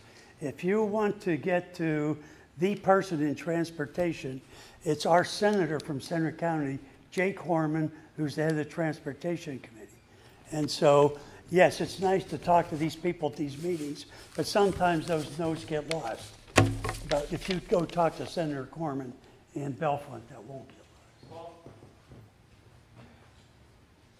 I haven't forgotten, Jenny. I guess what perturbs me greatly is that we have PennDOT using information that does not include the ag security area. We've been working on that 24 years, and to see a statement that they did not take the time to find about the ag security areas and the Kaywood North and Rocky Ridge, it doesn't take much to see a development being built. Them the updated ag security area, and they did tell me they're working on updating the background mapping, and they were going to send that back to us to make sure they got it correct this time, but I don't know why they didn't do it. We shouldn't be doing their homework. Thank you, Bruce. Yep. Paul, for the one person that doesn't know you, would you introduce yourself? What did Tell us who you are, Paul. I spent 5 years of my life working on this project. They had $7 million allocated to have citizen input. And we went to very many meetings until they ran out of the $7 million. And then that was 12 years ago? 11 to 12, yes. It went for 2 years. Yeah. Yeah, and the last presentation, the last meeting we had, 144-3 was one that they considered at that time. And many people think that the to-be screening the US 322 corridors makes all the sense in the world. But, you know, I won't repeat what we heard, but many cases, the noise affecting Bollesburg and Harris Township, the homes that get replaced, I mean, this is a very expensive land over there. And so most of the 322 corridors are going to cost more. And I will go to the meeting and try to argue for the 144.3 alternative. Because, you know, you figure out, you think that going to the, what we call the bypass, going through, you know, and it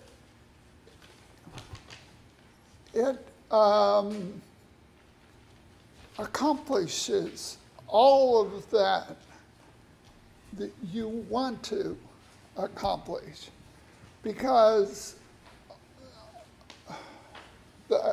going through 144 and going through the end of the bypass, you can get to State College almost as quickly. And so I think that's the position to take. Yeah. And any of the 322 alternatives will go through houses and parks and will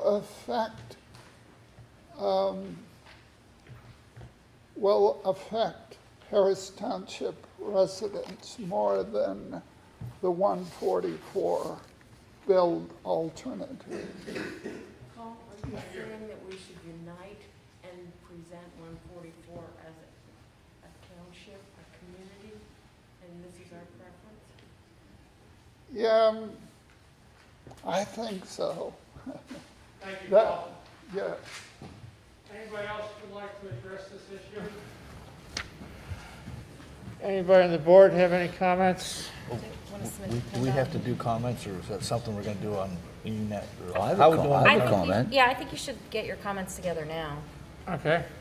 Well, it's still early to tell anything. This is their early dog and pony show, and we didn't really learn anything. We went up and looked at those charts. They had 15 charts, and they had colors, and they had squares, they had everything, and they didn't put it all together. But one thing that Paul just mentioned about the houses, I did notice that the 322 quarter was, I believe they listed as 34 houses would have to come down. And I'm pretty sure I'm right on that, but it's a lot. This is such an unnecessary thing to me. It is because it's been 20 years. It's caused people angst. They got to lose their house. I go lose their house, and they know what they want to do. I'm sure they do. But what is interesting is, I talk to truckers. I have an association with truckers. Trucks are the problem in 322. It is one of the major problems. If you still have to direct traffic or whatever, trucks are the major problem coming up 322, up the corridor from Harrisburg. All truck traffic is generated before or at Harrisburg. What trucks would love to do is get on that turnpike. They'd love to do it, and it would eliminate all this through traffic. The majority are going to 80. They're going west, Ohio, Detroit. They're going that way. This is the way they have to travel right now. The turnpike, a trucker, it's $500 one way on a turnpike through Pennsylvania, and that's ridiculous. If they could bring that down to get truckers at a reasonable fee, they would do that. They get on a turnpike, and they would go to high, and it would eliminate a lot of traffic on 322 going through here. So I agree with Paul. The most sensible thing is from where Potter's Mills is to where in Pleasant Gap or down in what I guess they hit 80. That's about a 7 or 8 mile stretch down through there. You leave Potter's Mills, you go through here, State College, come on 44, 99. That's 22 miles. Now you know two things happen there. The drivers don't want to drive any more miles than they have to, and that makes so much sense to cut it right where it's intended 50 years ago when they put that dead end at the top of Seven Mountains. That road, you could see that road was headed right over there. So my guess is that Paul's right. That is the best alternative. And keep 322 and keep improvements. They've been improving that all the time. The basic US 322 can be a reasonable road. What I don't know is, and I haven't read the mission, is their goal safety or is their goal get traffic through here faster? You can't have both. So Paul is right. I think that we need to push that, keep 322 existing and keep the improvements on that, and you will be able to drive, you'll be able to go on 322 off that bypass. I'm sure you won't have to go to Pleasant Gap to come back into State College. They will make a service road or whatever road you want it is, leave it as like now, and you can come to that stretch through Bowlesburg, State College. So I think Paul's right. We need to sit down, look at it, and say this is what we want, and not settle for anything less. Simple as that. Nigel, comments? Yes, indeed. I commented right from the start about the name of this project, the State College Connector Project, because that is not what it is. That's right. It's the 322 I-80 connector via 144. And it just makes no sense whatsoever to bring all this extra traffic through a more urban area and disrupting so much more than taking it more directly from, along the 144 corridor as close as they possibly can. And there is going to be a lot fewer impacts because of that. And in the long run, it just makes a lot more sense because 22 miles, 8 miles, seriously. All that extra fuel getting burned up because PennDOT doesn't want to build a road over a mountain. Well, they go around the mountain. Well, they're gonna go through a pass, but there's gonna be a lot of cutting involved. And so that expense for the cut is one of the biggest factors that for not wanting to just do that. So we have to take a stand and just say it doesn't make sense to bring that traffic through here. And 322 will be fine as a local, basically a more local road for local people that actually want to come to State College from the east, and traffic will be reduced substantially, so it will no longer be that dangerous. Chairman Haymeister, any comments? Yes, I would like to ask Amy to get the February 2019 letter out that we sent to PennDOT and distribute that on our email server. We sadly did not get a reply from PennDOT on the position that we took, but what's been said this evening, I think, supports that letter and making sure that we don't want the road through Bollesburg and take it over the mountains. So I think it was February 2019, right, Amy?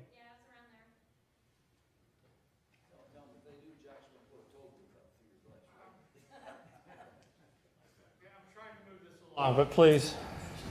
Can I just say one comment? I went to Harrisburg with Chris from the mansion. Chris Lee. I'm trying to think. Jim Hatch, who's no longer with us. Possibly Paul. I can't remember the third person. And we met with some of the senators do you remember the high-speed rail?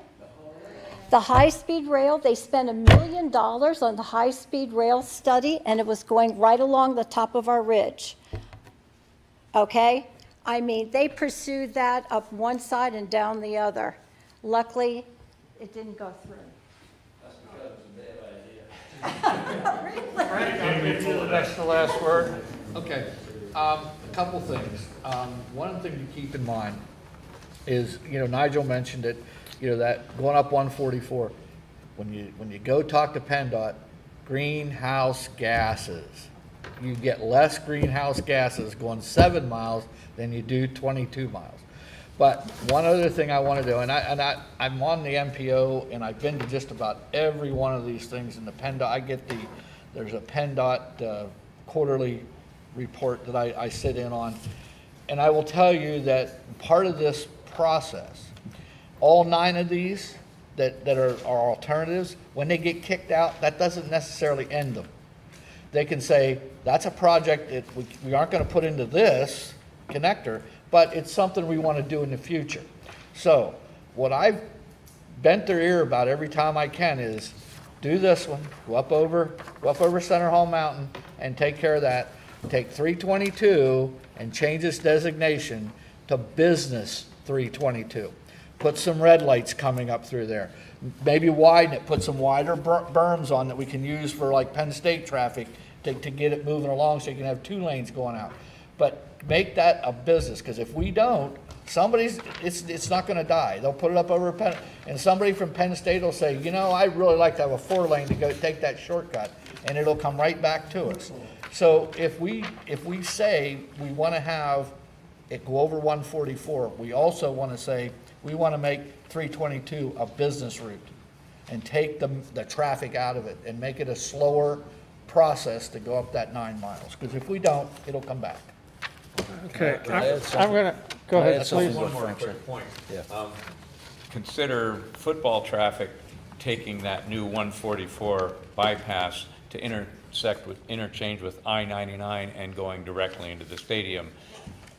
No problems, and it's only going to, basically you have a 4-lane highway going from Potter's Mills over the mountain connecting to I-99, and it'll be just as quick as coming straight 322 to get to that stadium. Okay, I'm gonna wrap. Make one comment? Sure, why not? Frank started it. Well, we will have, this is an interesting aspect of this too. It's sort of a little bit of little bit of a plan we have. Where you're going to see the Central Region Climate Action Adaptation Plan will be coming around shortly. And that has to do with everything in the climate. It has to do with greenhouse gases and everything else. And certainly the amount of truck traffic will help us reduce our emissions to what the goal will be. So that is one thing we may have working for us in that benefit. So that's just maybe a little bit more of ammunition. All right, well, let me wrap this up with my own comments. Number one is, no matter what decision is made, that doesn't preclude improvements to the existing 322 route. And we should continue to push for that, because that road itself needs improvements no matter what other alternatives are chosen. The second one is, please, please, please attend the public meeting and get your input in there. It's going to be important that we have a large presence there and that they hear us speak. So, September 22nd and 23rd at Mountain View in the big ballroom from 1 p.m. to 8 p.m. It's open house style. There is no formal presentation. And just one other comment that we made to PennDOT. We've had a lot of folks that want to ride their bikes up to Rothrock State Forest, and we commented to PennDOT, we're updating the township's official map, and we'll be showing that connection, and PennDOT made a note about that as well. So if you are a bicyclist, I've told this to a couple people in the bicycle community, push for that as well, because they said they realize there will be other ancillary projects they'll have to do. And in the Philadelphia area, they built a 4-lane highway and put a shared use bike ped path right next to it. So there's precedent for it to happen. and we will continue to publicize this in the township newsletter. If you are not on the township mailing list, call Amy. Get on it. Send an email. Or call Amy. Just call her, call Amy and ask her what's going on. She's got plenty of time. Yeah, call her up. That's fine. 2 or 3 times a day. Or stop by. Yeah. Yeah. Okay, moving on, we have the replot of lots 3-6. Okay, ready? Piverado, how did I do? Piverado. Piverado Estate Subdivision and Lot 2. Move to approve the waiver request. Oh, what, do you want to introduce this first? No, but make a motion. Go. Move Chapter 11, Article 3, Section 1, move to approve the replot of Lot 3 through 6 of the Piverado Estate Subdivision and Lot 2 of the Rawless Subdivision, contingent upon satisfactory blah, blah, blah. Second. Discussion? All those in favor say aye. Aye. Opposed, no. Passed. Nittany Grove revised final land development plan. Whose turn? Chairman, I'd move to approve the Nittany Grove revised final land development plan contingent upon satisfactory completion of the comments from August 27, 2021 memo to the principal planner and the September 3rd, 2021 letters to the township engineer and zoning officer. Nigel, your turn to second. Second. Discussion? All those in favor, please say aye. Aye. Aye. Opposed, nay. Just a comment, this is pretty routine stuff, it's all taken care of, so we really have. It's already been It's approved. all covered. It's already We've been already read it. approved. We already read it. My turn? Oh, Frank's turn. Resolution 21-21 Campbell Tract Subdivision Component 2 Planning Module. I move that, move to a planning module for Campbell Tract subdivision plan, referred to the DEP for approval. Your turn, bud. Mike, second. Okay, any discussion? All those in favor say aye. Aye. See how we opposed? Nay? See how we can move? Okay, this is a good one, actually. It is a good one. The Village District Parking Committee. So Please. we've heard from the following residents who would like to be on the Village District Parking You Committee. don't have to call the names out.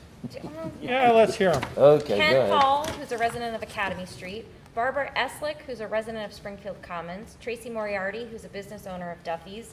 Jen Bailey, resident of West Main Street. Robin Browse, whose business, she works at a basketful. Rebecca Ellman, who's a resident and a business owner on East Main Street. Susan Heckendorn, who's a resident of East Main Street. Chuck Rizzio, who's a resident of The Hill. Diane Farr, resident of Academy Street. Jackie Rudder, resident of Woodmont Street. Bill Smith, resident of West Main Street.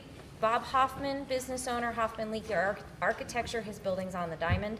Cheryl Speakman, she's a resident of Liberty Hill and the former business owner of the Springfield House. And the Planning Commission has also asked that they could have if they could have a liaison to the committee. When we did the small area plan a few years ago, we had 13 members plus a liaison from the board and a liaison from the Planning Commission. I'm going to move that these people all be on this committee. I suspect they won't all show up at one time, I hope. But we don't. But it's a good thing if they do. So I think that if they show interest, let's get them into the committee. There's 13 names on the list. Do we have a second? I'll second. Sure. Any further discussion? I think we have a good representation of business owners and residents, residents from throughout the township as well. All those in favor say aye. Aye. Aye. Opposed, no. Thank you. That passes. Our planner is bailing on us. You want to do this one, Amy? What? Oh, the Mary Elizabeth Street culvert. Thanks, Mark. We got a little more work on your table. Another couple meetings, huh? Okay, Mary Elizabeth Street culvert repair. So the township received notification from the county commissioners that we'll be receiving funding toward the Mary Elizabeth Street culvert repair.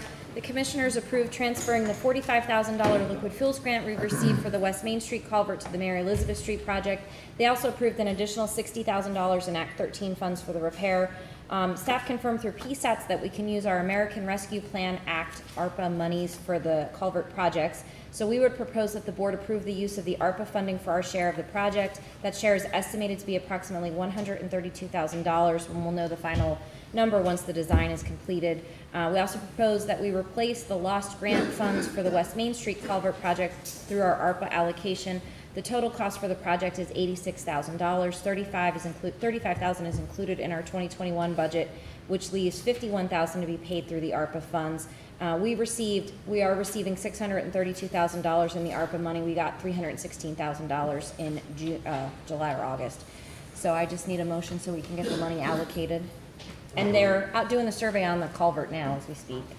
I move to allocate the $132,000 of the township ARPA funding to Mary Elizabeth Street culvert repair project and $51,000 to the West Main Street culvert project. Second. Any discussion? Hearing none. All those in favor say aye. Aye. Aye. Aye. Opposed, no. Motion passes. I'll comment on after the fact. We are pushing. We're going nuclear? We're pushing to complete that Mary Elizabeth culvert, the entire length in the next tip. Yes, Yes. we are. Yep. So that is going to the next tip. Not replace it, but keep funded. Yes. Keep slip lining it, yeah. Yes. Yep. Okay. Move to approve the purchase of a 2019 Towmaster. No, we're on What? H. You skipped H. I thought that was it. No. Proposal to update the township's Wait a minute. wireless facilities Oh, ordinance. that. Oh, yeah, okay. Let me do that one. Sure. Move to approve the proposal from Cohen Law Group to update the township's wireless facilities ordinance. Second. All those in discussion? Yeah, just one quick question. How come every time the state passes a law, it costs us $5,000? Because that's the state of Pennsylvania for you. All right. Anyway, go ahead. Okay. Further discussion? All those in favor say aye. Aye. Opposed, no. Okay. Now, motion passes. Move to approve the purchase of a 2019 Towmaster T24 trailer from Cleveland Brothers for $13,500. And they're lucky to find it. They're lucky to find it, and I want to point out, they came in $400 under budget, and I didn't think that was possible with this project, so. Okay. Do we had a second? Yep. All right. Discussion? All those in favor, please say aye. Aye. Opposed? Moving right along. Resolution 21-22 approving the township's minimum municipal obligation for its pension plan for 2022. So moved. Second. Bud's turn. I second. Was it my turn? Oh, sorry. Bud, you weren't paying attention. I was reading ahead. Okay. He's not paying attention. Do we have any discussion on this resolution? Nope. All those in favor, please say aye. Aye. Opposed, no. Motion carries. Approval of a consultant for the solar power purchasing program. Maybe a brief. Yeah, the Solar Power Purchasing Agreement Working Group is recommending that each member approve the hiring of Green Sky Development Group as the energy service consultant for the project. Total cost is $75,000. The township's share of that is expected to be less than $200. And I believe the COG approved that at the last general forum meeting. Can we afford $200? Yes. We just saved it on Can the I have a trailer. Can I have a motion? Yes. Thank you. Second? Yes. Second. All right. Further discussion? I would say, Goose, Harris Township is the last municipality to vote on approving the contract. This Wednesday at 9 o'clock, we will do a Zoom meeting at which all of those votes will be brought together, and we'll work with the school district then in processing the RFP. So we're in good shape. Thank you. All those in favor, say aye. Aye. Aye. Opposed? No. Motion passes. Request for a contribution to the Center County Airport Authority's Incentive Fund. The township received an email from Center County asking that we consider contributing to an incentive fund with the Center County Airport Authority. That fund would be used to help attract another flight to the airport. The authority's been having ongoing discussions with American Airlines about establishing a connecting flight from State College to Charlotte, North Carolina. The county committed $250,000 of their ARPA money to this fund. They're reaching out to municipalities in the county to see if they may be willing to make a contribution into the fund. Patton Township, I believe Ferguson Township, and College Township have all agreed to make contributions to this point. So I just need to know if you guys are interested in doing the same, and it doesn't have to be a lot. This would be for the 2022 budget year? No, it would be, we have to let them know by September 17th, so we would pay them this year. Do we have that in this year's budget? Bruce? Yes. I'd like to say that if you've investigated American Airlines, their current CEO is making in the mid 8-digit salary. That's way over 10 million. He took a little bump in 2020. He lost about 4% of his salary. American Airlines right now is very profitable, and I will not support subsidizing American Airlines to come into University Park. They are here now. We don't need to pay them more money to fly to Charlotte. Thank you. Well, I have a comment also. I on a different level, I don't believe we should pay businesses to come here. If they don't have a good interest to come here, they don't need to come here. But I don't know where that money's going to go. I can't believe it's going to go to America. I don't know where that money's going to go. Well, that's the issue. And as far as him making that money, I'm glad he did. That means stockholders are making money. Thank you, Bud. Further comments? Do we have any enthusiasm for this? Absolutely none. Doesn't sound like it. I'm going to say I why. didn't have enough enthusiasm to comment. If we were going to build something with it that would benefit us, you know, a new hangar Well, or we something. don't have to that'd be improve our one thing, runway, but do we? Just to say, come here? They're not going to land up there on the hill, are they? Hey, whatever. I mean, just, here's some money. Okay. Please come over. I don't. It's not a lot of money, but it's the issue here, right? I don't hear any. Tell Mr. Pipe that We'll tell them we're not interested. we're not interested. Okay. Thank you. Thank you. Request the use of the Boalsburg Fire Police. I move to approve the use of the Boalsburg Fire Police for the events listed above. Unless- VFW to park cars at the car show on September 18th and the Pumpkin Chunkin event at Howard on October 16th. Second. Further discussion? All those in favor say aye. Aye. Aye. Opposed, no. Thank you.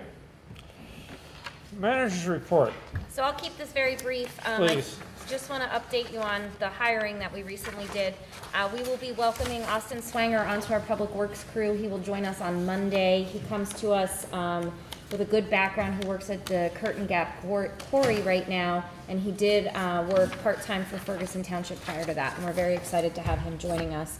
And we did hire and have our new part-time finance assistant, Bridget Armstrong, started. She's a resident of the township, and she has been a little fire starter since she joined us a week ago. We're very excited that she's with us as well. You want to tell the chief that? I left. Denny has a question, Bruce. Yes. Do we have any update, Amy, on the demolition and removal of the shed? No, that was... Before we start collecting leaves, because we're going to be busy in a month. Yeah, the guys were able to get all of their stuff out of there, and I was going to put a call into someone who recently had a barn taken down to see who might have done that and if the person might be interested to come look at our shed. So we're working on it. I feel that we should address the COVID issue. I'll start off by telling you my opinion, and that's, I don't like people telling me what to do. I'm not in favor of mandating something. I do like incentives. If our incentives were applied, we would have to apply them to everybody. And if our people that do not want to get vaccinated don't, then that just means we'd be giving incentives to people who've already been vaccinated and further divisiveness amongst our staff. So I'm not tremendously enthusiastic about that. I like the leave alternatives that we've discussed. I think anybody, that tests positive, we should give leave for their time off as they go into isolation. And if they can work from home, that's fine. If they can't, then we should make allowances for that. It shouldn't count against their time off. And I wish all of our staff were vaccinated. I want them all to be healthy, but so that's my opinion, anyways. Second. I agree with you, Bruce. Yeah, I'm fine. Second. We're all. Nigel? Now, this is a hot topic for a special HR committee meeting this Wednesday. And Eric Nordenberg has done a lot of research and different programs to encourage employees to get vaccinated. We will be discussing that at the COG level, and I think we can hold off. The other consideration, of course, actually the thing is, we're not affected by, we may be affected by President Biden's mandate as a public employer. I don't know that I have to look, because I know it's people that have 100 or more employees. Right, but but I don't know that it's public employees. I have to find out. That might be a detail that didn't come out, but one of the things that's a possibility is a disincentive program. In other words, the likelihood of an employee that's unvaccinated costing our insurance plan more money, because they're going to much likely, be sicker than somebody who has been vaccinated. Companies are doing this, charging their employees that choose not to be vaccinated an extra premium for their medical insurance coverage. And it makes sense. And that way you're not spending money on everybody to say, and who's going to say, oh, you're going to give me $200 to get vaccinated? No. Everybody else gets $200 that already decided to be vaccinated, and this person's still not going to get vaccinated because it's not worth it. If you hit them the other way around, it might be more effective. So it's something to consider. Anyway, but let's see what the COG comes up with. Let's find out what's going on with President Biden's mandates, and look at it again. So our consensus is we're going to continue to think about this as things develop. And do the COVID. But we are very much in favor of COVID leave for anybody that wants to get shot or test positive. Well, I think we can maintain the leave and let her do that while we're Yeah. considering. Yeah. I mean, the incentive for get vaccinated, you can take a couple days off if you get sick from the vaccination, you know, no I mean, problem. the thing And is- it's not gonna be from your sick time, right? Right. The thing is with us, I mean, everyone that's gotten vaccinated, I got vaccinated on a Sunday. And other people did it outside of working hours. So if we were to go back and apply an incentive, we would just be basically giving the people that are vaccinated already, we'd be giving them days off. Or we'd be paying them money when they've already done something. So that's kind of why I don't want to, I don't know it's actually going to be an incentive for the folks that aren't vaccinated, just in speaking with them. Yeah.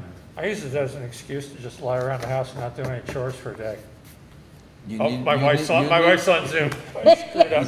You need an excuse You're for that? busted. Whoa, now you're in trouble. Okay. Very good. Any further thoughts on the mayor's report? Okay, approval of vouchers. Okay, this is my. Move those through at the value of $362,793.12. Second. Okay, all those in favor say aye. Aye. Opposed? Thank you. Bruce, I'm gonna cut it off because my hip is bothering me, so. Okay, Thank you for everything you did today, so. take care of yourself.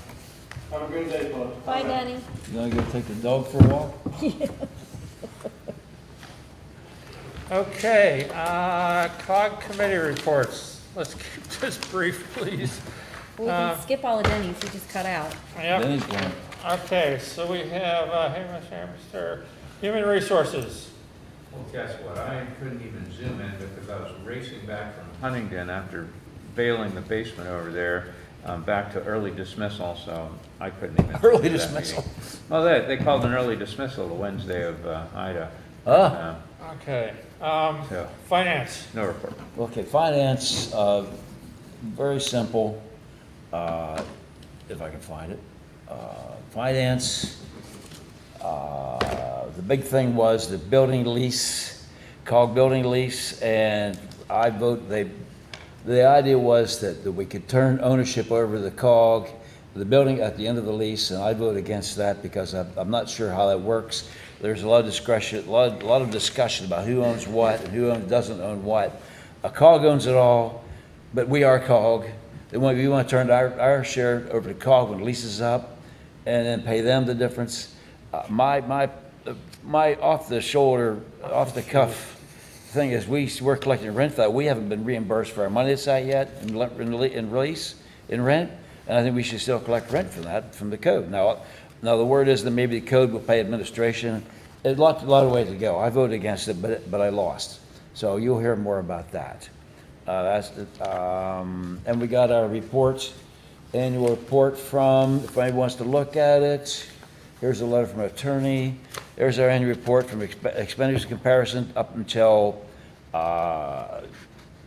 July, I believe, which is a month late, but we're doing well on financial wise. The COG's doing very well. That's it. Okay, and climate action and Climate action met sustainability. today. I love Zoom because I can sneak out of there without them seeing me. I don't even think they missed I was gone, but I was there long enough to do the Climate Action and Adaptation Plan, which is CCAP. We went through that. It'll look like this. They voted to advance that on to the general forum, to send it to us, to make comments on it by, I believe it's October meeting, late October meeting. It's interesting. Go through it. I have a preliminary plan, but you'll go through it and we have a good chance to comment on it. That is my report on that. What's the other one? What else? Heritage Museum. Oh, the Heritage Museum had a very good arts festival. We had maybe 15 vendors show up. I don't know, something like that. Had a good time. We didn't make a lot of money, but it was very good vendors, and everybody's there was happy with it. So that's it. Yeah. Okay, I lost my agenda. Here we go. I lost mine too. Who's next? Okay, please. I attended the joint meeting with the Public Services and TIVO, which is now the Lucy Committee. We basically talked about updating the master bike plan for the thing by 2024, so we get that rolling. We talked about the utility scale solar study and had a presentation on that. And we looked at a proposal to expand the housing choice opportunities in Center County, basically to look at local stuff. All the information we get comes from like nationally or state. We said, hey, let's look at it locally, so that's going to be the new one for that. MPO did not meet. We meet the end of this month. Facilities Committee, we met. We did a lot of, we had a lot of project updates, which went very quickly. And we also did, we talked about the parks maintenance centralized storage building. We discussed it. We wanted a 5-year lease instead of a 3, but other than that, we said okay with that. We looked at some fiscal condition reports. We were at the fire department. The fire department needs, I'm glad we're not, how should I say, we're not into Alpha because they want a new building. They need more stuff. That new hazmat's going to cost them $2.5 million. All I said was I'm glad we're not there. I'm glad we didn't have to do it. So that was pretty much it. It was a good meeting. The one thing that I can report on the Facilities Committee is Lou's done such a great job. He's got it mapped out, all the money on the Whitehall Regional Park.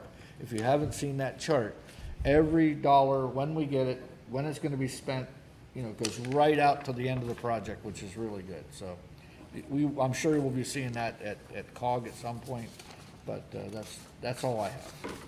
Oh, and the State College Area Connector, we've talked about that enough tonight. Okay, let's see.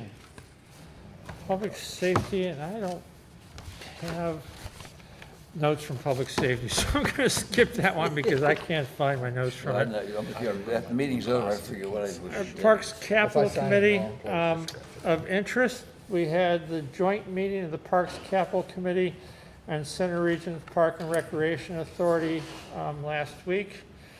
I got a phone call on Sunday that the Parks Authority was not going to participate. Well, say this again now. The joint meeting of the Parks Capital Committee and the Center Region Parks and Recreation Authority. I got a call from the chair of the authority that the authority was not going to participate. Okay. I was there representing. So you still get to go. Parks Capital. And Tom Daubert came as well, but we did not have a quorum, so we did not participate. So I'd say that's probably. So that's maybe a discussion after the meeting? That was yeah, and I had some comments, and you could go on. Okay. Well, we discussed this at our previous meeting. The Center Region Parks and Recreation Authority has met, and we looked over some basic maintenance type stuff. I'll say the one item, the Action Sports Park, is moving forward. Is that on Orchard Park? In the borough? In the borough? It's in the borough. Yes, okay, Orchard Park. Mm-hmm. The authority was audited by Maher Dussel. Anyways, yeah, whatever. You're right. And they passed the audit just fine.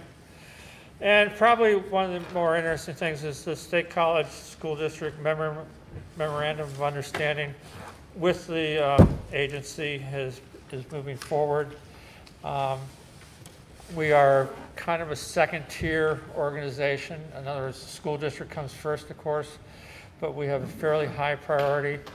And one of the things we discussed was having preset alternatives. So if something happened to a school district where they needed to preempt something that was scheduled for a Center Region Parks and Recreation activity, that there would be an alternative lined up and in place so that we wouldn't have to be stumbling around, but would have a plan B already on the table. Didn't they originally say they were not to use any of their facilities or something? No, we've got a memorandum of understanding. One of the things that came out of the comprehensive plan was the need for indoor recreational facilities, and that study is going to be done sometime in the future. But part A of that is memorandum of understanding with the school district. Maybe we could do something with the academy up here as well.